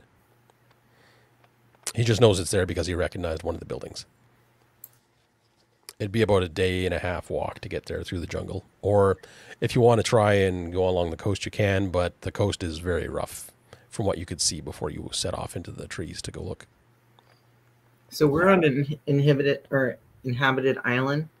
Yes. There is a fort on, it's Port Nelson is kind of it's like a rum trading post, or it used to be a rum trading post. You have my interest. I mean, I don't feel like the cave is going to be next to an island with a settlement. Or I guess it could be underneath everyone's nose. I mean, I guess that's possible too. Yeah, that's another thing too. Like you quickly realize that depending on how large those rocks ever were, they could very well just be overgrown. I mean, it's worth taking a look. Go down on the coast, and if we're headed down that way, if it takes us to the port, we'll check the coast. We could go down there and see if someone will sell us a smaller ship for however much we've got. All of the money you don't have on you. Actually, I don't know if you know this or not, but Captain J was with 3 other captains, and we loaded all the treasure in my boat. In your dinghy, which is now destroyed. And... No. I did a lot of things with that treasure beforehand. I got some necklaces made out of treasure. Oh, so you're saying that you should have drowned in all of that water, is what you're saying? I didn't say too much. No fool, but I got a necklace with links of gold around it. Okay, so you're not broke. Okay, I'm not broke. I will give you that. All right, so what's the plan? I said we go check the coast for the 3 rocks and see if they're there near the cave entrance that we saw. Sold. Okay. Can't hurt. I'm not interested in any walking, really, but I will. TaskRabbit is done. TaskRabbit, do you want to jump on Beardy's back? Yes, absolutely. I do not want to walk. I'll bend down and I'll let TaskRabbit jump on my back, and then I'll carry TaskRabbit. Unbelievably easy for you to carry TaskRabbit because you are a massive, massive individual. Why did we do this a long time ago? Jeez. I'm never walking anywhere again. Do you say Taskmaster runs Bartertown as you're going? It's my bad joke for the evening. All right. So you make your way back down to the beach. It's a little past noon by the time you get back down there. You move along the shoreline a little bit, and you reach the entrance of a cave. It's impassable by boat, so it's a good thing you don't have a boat or a raft to worry about. But there is enough of a walkable surface for you to enter the cave from the outside on foot. It is quite dark inside the cave. So I still have a torch. You do, yes. I have 1 torch left. Let's get that going. I light the torch. Okay, anybody else got a light source they want to worry about beforehand? I light a torch. Okay, so TaskRabbit and Captain J have torches, so that's going to provide you guys with an ample amount of light. Pipe and tobacco, does that count as a light? I mean, I'll just light it. Well, I mean, in the darkness, people might be able to find you, but it's not a light source. TaskRabbit, am I still carrying you on my back? Yeah. Okay. So you're holding the torch well above me, right? Not like right next to my head, right? Just want to make sure. Yeah. Yeah, somewhere. What's that burning smell? Beardy smells something. Beardy smells burnt hair. Okay, so you get into this cave. You follow it back a little bit. It's relatively small, actually. It only goes back about 30 or 40 feet. You can smell ammonia everywhere, though. And just in passing, while you're walking inside, TaskRabbit's torch is held up high enough that she can actually see a whole bunch of little tiny eyes on the ceiling. But they're not crustaceans, they're bats. There are 79 bats, not that you're going to stop and count them all, but I rolled that, hanging from the ceiling of this cave. They're mildly annoyed by the light source. They start shifting around and stuff. The ammonia, of course, is from all the bat guano underneath them lying on the cave floor as you get further in. You do see, though, in the torchlight, that there's a series of petroglyphs on the back wall of the cave. I'd like to inspect those. Okay. Presence difficulty 12. Nat 20. Oh, yeah. All right. Arr. I can read everything. You do actually read everything, and you learn quite a bit about the people that originally inhabited this island that are long since gone were very big into mysticism, and they have actually written a literal ritual on the wall. So I'm going to need you to, as soon as I find the table here in the book, make me a roll to see what ritual you are going to learn. I can do rituals. I can Yes, help. you can. Okay, let's see really quickly back up here. Boop. I didn't expect you to succeed at this, to be honest with you. Okay, roll me a d20, the way you've been rolling tonight. 12. All right. Which ritual have you learned here? Let's see. 10, 11, 12. You have learned the ritual of divination. You can ask the spirits or gods 3 yes or no questions when you cast this ritual. Okay. Am I the best captain? Well, you actually have to cast the ritual. You actually have to cast the ritual. Yeah, I'm just thinking of my questions. Oh, okay. So you're not actually doing the ritual yet. Okay. Yeah. Can you have more wishes? Can you have more questions? No. Unless you want to get attacked by more lobster people, you are not going to ask me that question. All right. All right. While you explore the rest of the cave, you find a pile of bones and some other form of excrement that you're not familiar with. And you find treasure and trinkets worth 200 silver. Ooh. So we each have 25 silver. If you would like to split it up evenly. That's not evenly at all, by the way. You have other crew members. Oh, wait. You have Skags and Billy Knives and there's one extra pirate, so there's 3 plus you guys, so that's 7 people. I wrote There was 4, that's why I said 25. No, 4 of them, 4 of us. So who's getting the other 25? Well, I forgot one of them died and got dragged. I was thinking there was 4 of them and 4 of us. So no, there used to be, yeah. What were you going to say, Michelle? I say captain should just hold it all, and we can go try and buy a ship, like we talked about before. You have not met this captain before, so that's not going to end well for you. No, hey, we're good friends. Mm-hmm. Yeah, we've been good friends the whole time. Task Rabbit knows what's up. It's just I'm just one member of the crew voting. You don't have to listen to me. Okay, yeah, so he grabs the top of Beardy's head and he nods. And then she grabs yanking him around by the hair. Yes, you agree to this, Beardy. Yeah, we're all in. Okay, so there is nothing else in this cave except for there's some crystalline salt deposits on the walls, but they're just salt unless you want some salt. Tried to cut back. I do. Low sodium. You want to take some? Yeah, I'll take some. Okay. For my sorceries. You certainly can. Chip some off the wall for a little bit. I like it. Then there's nothing else of interest in the cave, so where would you like to go next? As we were going through the cave, were we searching for any hidden? Can we search for any hidden entrances, secret doors? You can search for a little while on the way back out if you want. Yes, I would like to do that. You do not find anything. Some nooks and crannies that you didn't notice on the way in, but none of them lead anywhere. Okay. So once you get back out of the cave. Once you get back out of the cave, do you want to go east or west?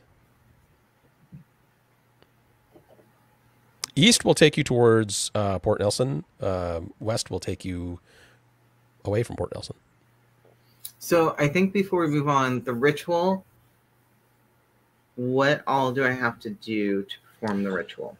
It depends on how you want to cast it. If you want to cast it in a hurry, you can just do it very quickly and have a 1 minute preparation time. You can take an hour, and that if you want, you can also sacrifice your own blood to make it work better. It's completely up to you.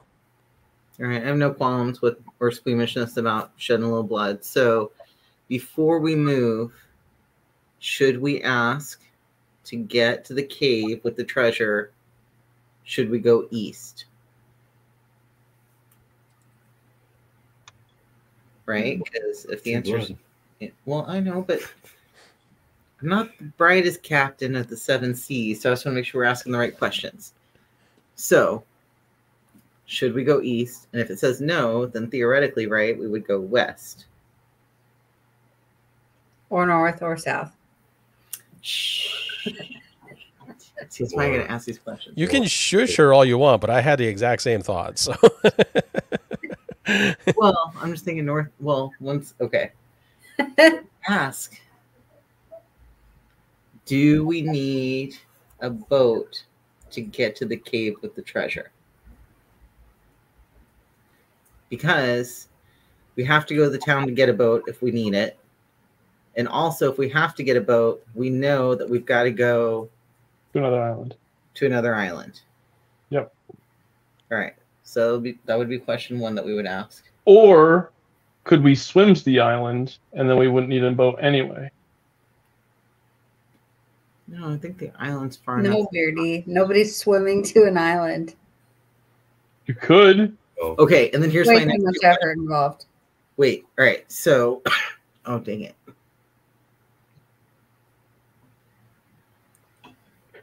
We don't have another map.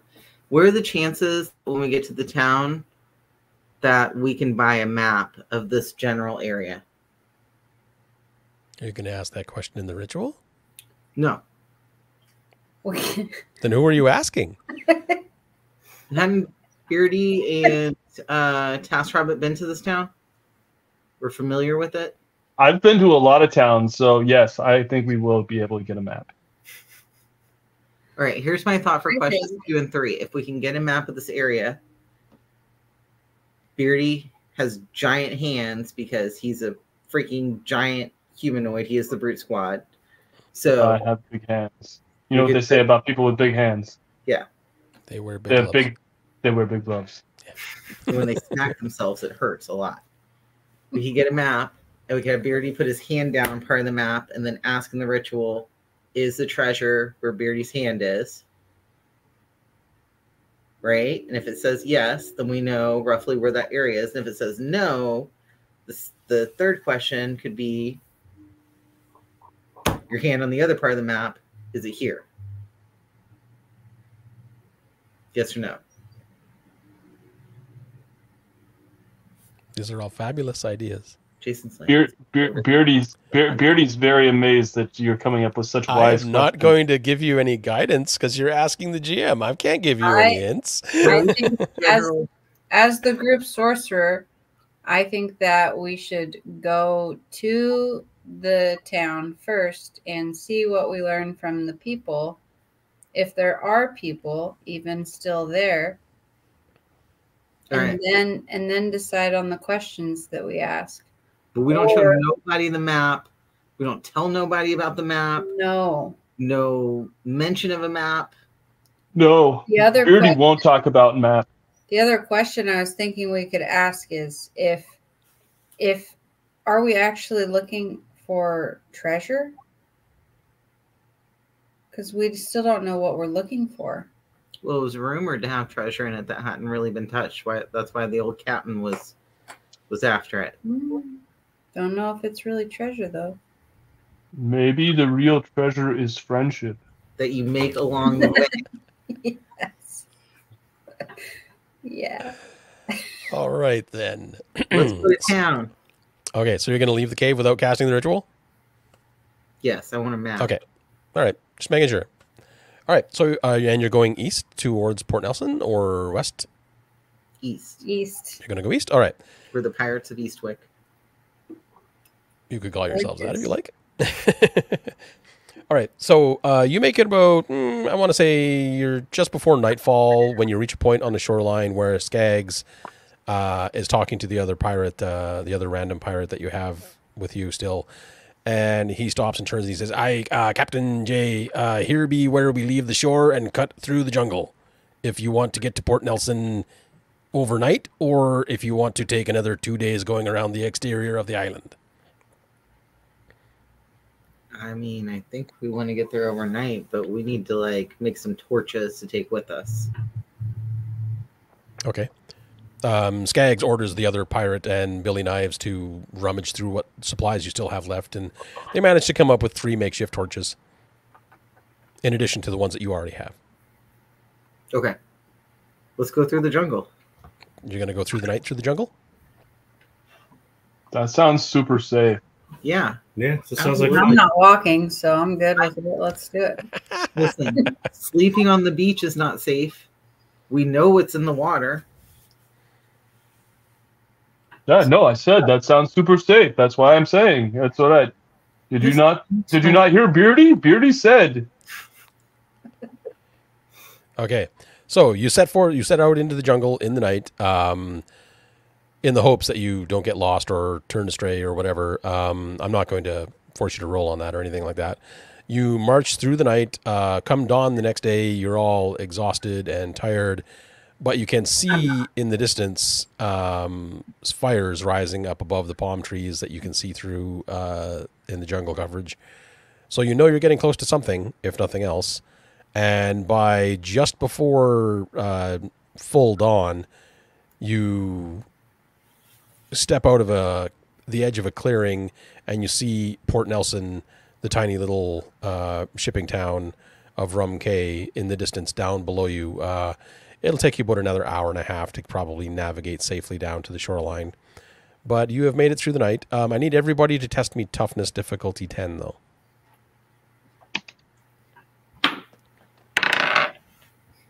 Oh, man. We're not a tough group. I rolled a 1. Oh. No. Okay.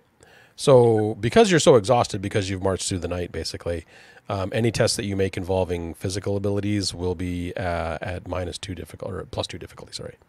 Oof. Just until you get a proper rest. Just keep that in mind in case we have to start doing any rolls. Okay. So you make it down into Port Nelson. It's a tiny little shanty town. There's not a great deal of ostentation here. It's mostly palm frond type huts and stuff like that. Shacks are made of driftwood stacked together. There's a small jetty, lots of little tents and tarps that people are living in and out of. There are 2 vessels attached to the jetty. One is what is it called? Or one is a longboat, and the other one is a tartane. That is all you can see right now. There you can see people milling around. No one really pays much attention to you as you enter the port itself. They're used to occasional visitors. No one quite as unusual looking as your group, though, especially Beardy carrying TaskRabbit like a sack of potatoes. Or a backpack, I guess, is a more apt term, I suppose. There's not a lot here to see or do. None of the buildings look particularly stand-out-ish or anything like that. So it's up to you guys what you choose to do here. So the boats that we see, just amongst our pirate knowledge, how much do we think those boats are worth? Well, one of them is just an old longboat, so you could probably pick that up for like 50 silver kind of thing. It wouldn't. You would think that would be what it would cost. Like in any major port, it would cost you 50 silver. The other ship, you'd probably be looking at a couple of thousand. A tartane isn't a large ship, but it's certainly not a minuscule ship either. Okay. When everybody levels up their expectations, we're looking at the 50 silver ship. Boat's a boat if it gets us where we want to go. What about your gold necklace? I mean, What is? I don't know. What? Who? That was. Who said anything about a necklace? What you talking about? There is a small, like it looks like a vendor, maybe a street vendor or whatever, set up on the jetty, selling random wares. You can't really tell from this distance. You'd have to go actually speak to them. I'd like to approach him and see if he's got any maps. Okay, as you get closer, you notice that it's actually a lady, a very round lady. She's quite old, quite dirty, easily mistaken for either gender or any gender, honestly. She's kind of like part of the furniture sort of thing. She sees you as you approach. She's like, "Hey, what? Who be you? I don't recognize you. Where are you from?" We're from the seas. Yeah, I'm Captain J. Our ship was attacked on the way this direction. Attacked. Aye, that happens here quite a bit. Do you have any maps for sale to help us get our bearings on where we're at? Oh, I have a map of Rum Cay. I don't think I have anything else on hand, though. I think one of the locals actually gave me a map of it a few weeks ago. It has a few highlights on it, but nothing special. Are you lost? We are a little lost. So we were on a mission to visit the grave of my grandmother, who was a dear, sweet lady who taught me everything about pirating. And where she's buried, there were 3 like little rock formations sticking out of the water. And she's buried in front of the 3rd one. Have you seen anything like that around here? She kind of squints at you for a bit, and she thinks for a moment. And while she's thinking, her hand flops out. As if in awaiting something. I pass a couple silver for my dear grandma. Okay, so she doesn't even look at the silver. She just kind of quickly palms them in her hand, and you can see you can kind of, the way she's moving her hand, you can tell she's counted them, and they disappear inside her skirt. And she says, "Oh, I think I've heard of such a thing. The next island over, though, it's not on Rum Cay. So you'd be wanting to go to the Isle of Yuma." What can you tell me about that boat down there? Which? The longboat. The longboat. She's called Driftwood. She's mine. Quite fond of her. How fond of her? Yeah, probably 600 silver fond. We're like 60 silver fond. Oh, you're daft. No way. I would sell my own child for 60 silver before I sell that thing. I mean, I feel like one of your children would be like 5 silver. What do you think, Tass Rabbit? I mean, yeah. And now we've entered the slave trade. But she just scoffs at you with the concept of 60 silver is just astronomically too low. She's like, I would never let Driftwood go for under 400.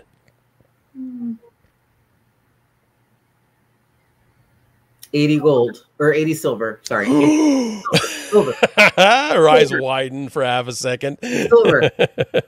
Final offer. No, ma'am. I can sell you a couple of kegs strapped together for that. That's all you're going to get. Anybody else want to? I'd like to whisper to Captain, you got to go up to 150. We could just build another raft and go to the next island. But I want to go now for my Grammy. All right, what about 200?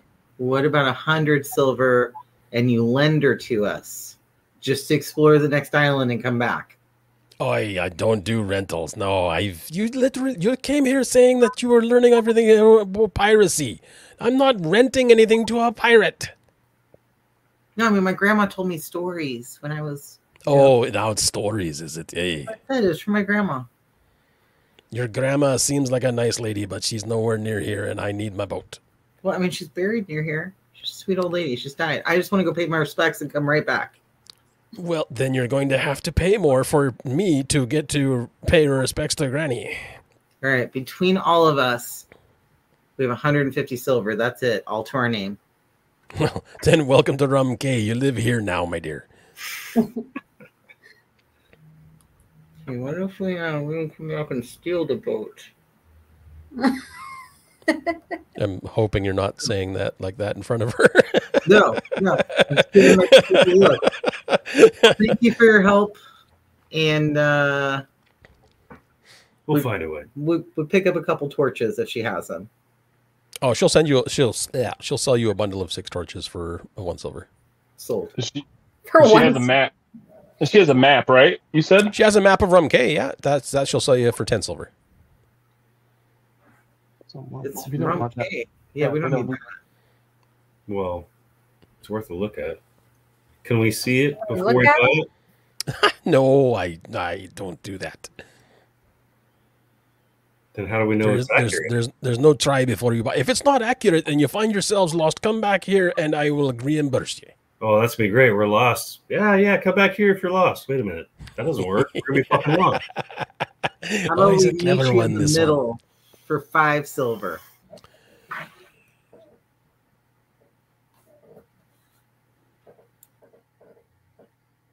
Fine. All right. So we got the map. We got the torches. Yep. Hunker down and make a plan. Yeah, let's see who else is in this town. Oh, you could go see Juba. He's a cook. He provides most of the meals. He has a small shack down the road. It's the one with the fresh palm fronds. I like the sound of food. All right. We feast. All right.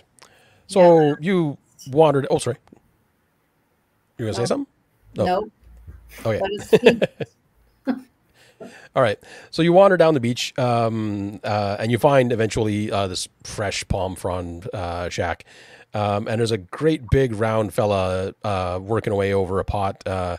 He's busy. He's got a cleaver, Beardy, just so you know. His is very shiny. Oh. Oh. And he sees you all approaching, and he looks up and he's like, "Oh, hey, hi! You need some food, do you?" Yes. Very The much smell so. from the cook pot is better than anything you guys have eaten in the last couple of days, for sure. Yeah, we'd all like a round of food and beverage. Oh, aye, no problem, not a problem at all. Have a seat. And there's a bunch of little makeshift stools all arrayed around the cook pot there that you can all sit on.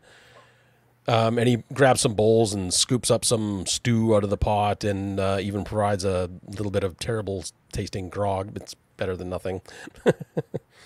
Good enough. And that'll be 5 silver for the lot of ye. Pay the man. All right. And while you're eating, he goes about cooking and he's like, "So what brings you here? We don't get very many visitors to Rum Cay. Not a lot of tourism." Well, we were on the way to visit the grave of my poor, sweet grandma. Nanny, we called her. She raised all of us. He looks at all of you and he's like, "Wow, Yeah. what a disparate bunch of children." And our ship was attacked. We lost our map. Now we're not quite sure how to find her grave. Where'd she be buried? So it was on the map by like 3 rocks coming out of the water, and then right in front of that. Oh, aye, those are the caves over on the Isle of Yuma. How do we get over there? By boat. Our boat was sunk. How do we hire Well, someone? I mean, you can't swim it. I can tell you that right now. You need a boat. Have you talked to Esperanza? She has an old longboat she could sell you. She wants like 600 silver for that. Aye, it's a fair price for a longboat. Light on funds. If you really want to get her fired up, ask her if she'll sell you the Starfly. That'll get you a fight. What's that? 'Tis the tartane moored next to the longboat. How much is she asking for that? She won't sell you a Starfly. Starfly is how she gets around. That's all of her belongings. It's where she lives. Does she ever ferry people to the other island? No, she's a terrible sailor, actually. Just local, around the island here. She goes and she finds me starfish for me every once in a while. Okay. Is there Captain, maybe we should borrow that ship. I elbow wink, Beardy. wink, I'm wink, like- wink. I elbow and stomp on Beardy's foot, and I'm like, "Yes, let's talk to her about seeing if she'd arrange for a fee for borrowing that." He laughs that he's overheard part of the conversation. He's just like, there's no way. She might sell you driftwood If you're generous, there's no way you're gonna get Starfly away from the dock without her. Noted.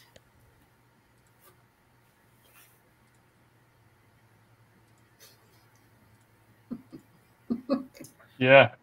We appreciate the meal. You're welcome. And if you end up stranded here, you're welcome to come and work for me. My friend would like to talk to your friend. He's just looking at you with absolute confusion on his face. Like, I'm here by myself. Yeah, I know. No.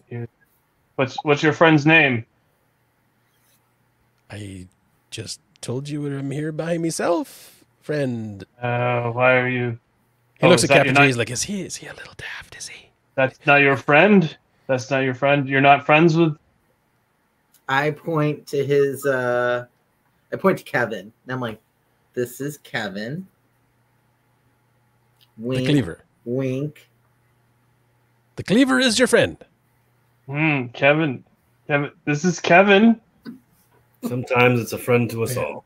Fair enough. I mean, my cleaver is quite useful to me. I use it I use it every day. I haven't named it. Maybe you should. Beardy. It tells you what its name is. What? Yeah. No. Yeah. No, I know. I know. I'm telling him that his. Yes, I know. Kevin. Yes, I'll tell. Your friend's name is Travis. I think Travis is shy, Beardy. Juba looks at this guy's name is Juba. I don't know if I mentioned that. He looks at his cleaver and he's like, Travis, you think? Yeah. See. He's very happy that you called him by his name for the first time. Okay. He puts the cleaver back down. And he looks at the rest of you and he's like, I'm a little afraid of this man. You Just should a little. be. He's very large. Like the fourth time Jason's called you fat in this whole session. Well, he's a brute. He's very large. You should be afraid. All right. Well, we appreciate the job offer if we're stuck here. I think we're gonna go talk amongst ourselves and decide what we should do. And we're not going to steal that ship. Beardy, shut up. I sincerely hope you don't, sir. It won't end well for anyone. Yeah, no, we're not going to talk about that at all. Okay. Off you go then. All right. I'll tell Travis you had to go. Thank you. What time of the day is it now? It's getting into the late afternoon now.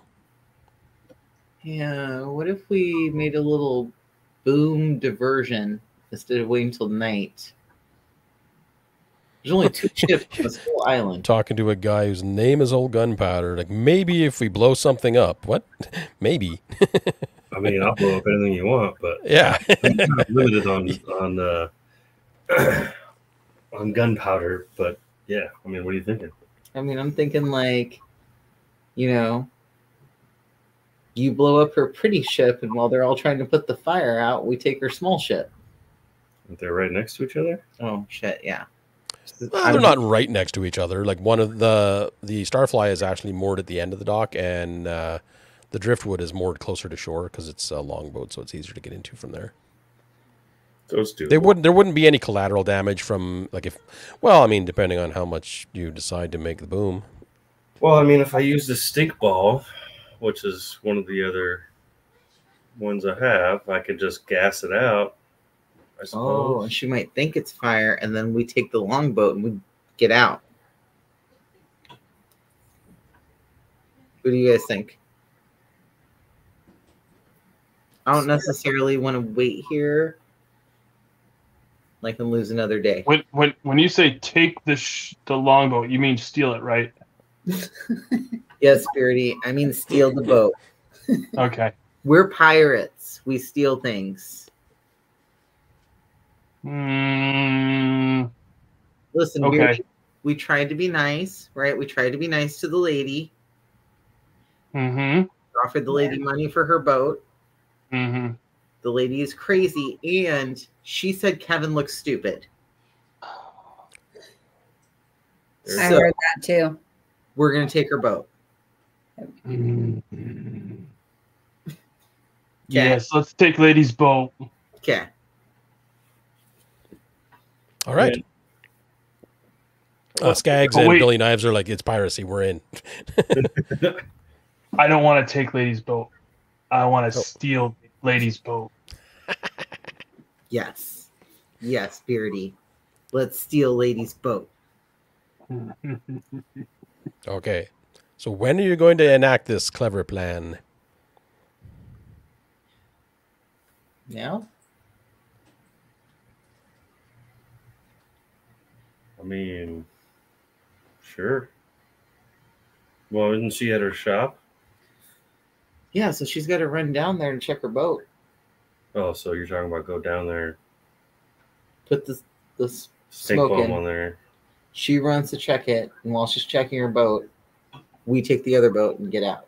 All right. Let's do it. Let's do it. I'm in. Okay. So in the time it takes you to get ready to do all this, it's basically sunset kind of thing, which is good because by the time you approach the jetty, Esperanza has actually taken down her shop and is nowhere to be seen. Oh, let's just take the boat then. You're just going to march down the jetty and grab the Starfly or Driftwood? Driftwood. The Driftwood. Okay. Everybody give me, what are we going to call this test? Oh, let's call it Spirit, actually, just because it's a little bit on the sneaky side of things, and I like that idea. Oh, Beardy is not sneaky. Big shock there. What do we have time to pass? You're at 11. 12? 12. Oh, it's difficulty 12 normally, yes. Okay. 17. Okay, so old Gunpowder is sneaking down there, and he's thinking, okay, we're going to just do this, and the rest of the pirates are following along with him, and Skags and Billy Knives are there as well, and they're clambering into Driftwood when Beardy comes stumbling down the dock, just like making a giant nuisance of himself, clomping everywhere because, you know, he's a brute. He's not sneaky. It's not his thing. And of course he's carrying TaskRabbit, so TaskRabbit's like, stop, just like trying to whisper to him like, oh my god, stop doing it, you know. And Captain J is just trying to get around Beardy and bumping into things, and it's just impossible to get past him on the jetty. And you see a light flicker to life on the Starfly, because I did mention that Esperanza lives on the Starfly. So are y'all gonna like hide, or are you just gonna rush it, or what? I mean, hide. No, hide. She's way down there. Let's go. All right, Cap. We make a dash for it. Beardy. Yeah. Okay, so everybody give me agility difficulty 10. Can I just throw TaskRabbit? You Yeah. can. Okay. That's what I'm going to do to make sure the TaskRabbit gets where she's supposed to be. Okay. Does that give me plus anything on my? Well, you're just going to be the victim, so you don't have to roll. Okay, Captain J, what'd you get? 19. Okay, so you're good. Gunpowder? 16. Okay, you're good. Beardy, test me presence to lob TaskRabbit. We're going to call it difficulty 12. Because I got a 13. Okay, so before you even realize what's going on, TaskRabbit, Beardy reaches up, grabs you just above the waist, picks you up off of his shoulders, and lobs you like a sack of friggin' flour right over his head. You land in the boat with a pretty uncomfortable thud. I'm not going to give you any damage for it, but you're not feeling the best in the world right now. Your peg leg is like whacked on the side of the rail. The rest of the pirates all clamber in. Beardy now has to get into the boat, so you need to give me agility, I guess. We'll call it agility at 12. That's a 7. Okay. So Beardy comes stumbling down the dock. Skags and Billy Knives are unmooring the boat. They've thrown off the lines. Beardy trips at the last second, stumbles over the railing, hits the water, but the splash that he causes actually gives the dinghy, Driftwood actually gets lift out of this and gets underway a bit faster. But you're leaving Beardy behind unless somebody can throw him a line, or if you throw Beardy a line. Okay, so you toss Beardy a line, and you're basically dragging Beardy out. Billy, Knives, and the other pirate have the oars, and they're heaving on them as fast as they can. And you hear Esperanza yelling at you from the dock. She's like, "Ah, you're stealing my ship! What the hell's going she?" And you see her pull out a flintlock, and she's going to take a shot at you while you flee. I would like to try and cast a spell on her so that she cannot see us any longer. Hey, I'll let you use your spiritual guardian to obscure her vision for that. So that'll be the use of that for the day for you, because you have to rest to get that one back. So this like ghostly image pops up in front of her, and she's momentarily startled, and she loses her aim and shoots the flintlock off into the sky. You hear other people hollering from the dockside area as people come out of their little makeshift tents and stuff. But you guys are already heaving on the oars like crazy people, and you're putting enough distance between you and the dock itself that unless they want to unmoor the Starfly and get her underway, they're not going to be able to catch you. So you basically row out of the bay to the tune of Esperanza calling you every explicit name possible for a human being, a pirate, or an animal, honestly. But you get away, and you row off into the sunset. And I think that's where we're going to wrap it up for now. You're underway to the Isle of Yuma, but we don't want to go too late here. And that would take us probably another hour or so to get to Yuma. So we'll call her there. So we might have to do a part 2 of this at some point. I would just like her to hear, as the sun is setting, Absolutely. me cackling as her ship is moving past. Insult to injury, is it? I mean, go big or go home. Yeah, why not? You're a pirate. All right, so yeah, I was worried that we might not get to the Isle of Yuma quite fast enough, but That's all right. I didn't want to push it too fast.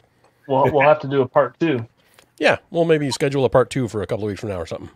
And I'm still in the water on the rope. Is that what?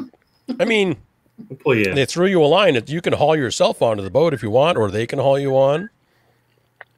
You can lead a Beardy to a rope in water, but Beardy has to pull themselves through the water to the ship. Mm-hmm. Yeah, I mean that sounds An about old right. pirate proverb. We'll encourage Beardy to pull himself onto the boat. Well, you better, because you don't have a ride otherwise. I know. You can't be drowning, Beardy. You're my Certainly. faithful steed. Task Rabbit is moving faster than we've ever seen her move. Right? I'm not You should've walking been anywhere. All I can picture is like the Star Wars, like the Return of the Jedi, where like Chewbacca has like C-3PO on his back when they're in Cloud City. When he's blown to pieces, yeah. Yeah, that's basically what I picture. See, I was picturing, because of the laziness, Princess Bride. Oh where yeah, that he's too. mostly dead. Yeah. Mhm. Andre's got him on his back, and it's just like That's his mouth telling him what to do. Yeah. Yeah. Master Blaster. Yeah, or Master Blaster on Sparta-town. That was the other. Yes, thought that went through my mind. that's another one. Yeah. Well, Jason, thank you for running this for us. Yeah, Jason, we'll have to do part 2 here. We'll do it probably. We'll have to see when everybody's available. If you enjoyed this session, and thank you to everybody that joined us live or is watching this after the fact. If you'd like to see a part 2, let me know in the comments, and make sure to hit that like button down below. And we'll try to arrange a part 2 and see if we can't figure out what this map leads to. The Isle of Yuma. So everybody remember, never tell Luke this was a great game. That's right. He was in the chat earlier. Well, we just Yeah. tell him like it was okay. Yeah, it was all right. Faster, it'd probably get better. Again, I'll remind folks that you can find Pirate Borg available online on most of the major online retailers. It is available in distribution. Freely Publishing is putting it into distribution. So if you have a friendly local game store and they don't carry Pirate Borg, make sure to ask them to carry it. And if you'd like the special edition, that Mark is holding right there, you can actually go on pirateborg.com and that you can order a copy of the special edition. It has two ribbons. Is it Limithron.com? I think. I believe so. I'm pretty sure that. I'm pretty sure it goes to both. Pirate Borg. Oh yeah, I'm sure. Yeah, you can get it either way. If you order it from Free League, you're only going to get the second printing version. I don't think they have any of the limited edition. Yeah, pirateborg.com brings you right to limithron.com. Okay. And if you join their Discord, you're going to get to talk to me a lot because I pretty much live there. Oh, and sign up for Limithron's newsletter. I am not a fan of newsletters. Every time someone tells me to subscribe to one, I don't like it. Luke puts out so much great content in his newsletters, like free maps. Yeah. Amazing. It's crazy. Crazy good stuff. Very cool. All right. I want to thank everyone for joining us. Thank you to the crew of our adventure. And we'll absolutely make sure to go to check out dirtywoods.net. And if you'd like to see Pirate Borg, if you'd like to see more Pirate Borg on the show, let us know in the comments. If you want to pick up your own Pirate Borg license dice vaults, check out dirtywoods.net. All right, that's going to do it for this session. Remember, winning shouldn't be the only victory condition when you get to the table. We'll see you next time. Bye, everybody. Bye. Bye.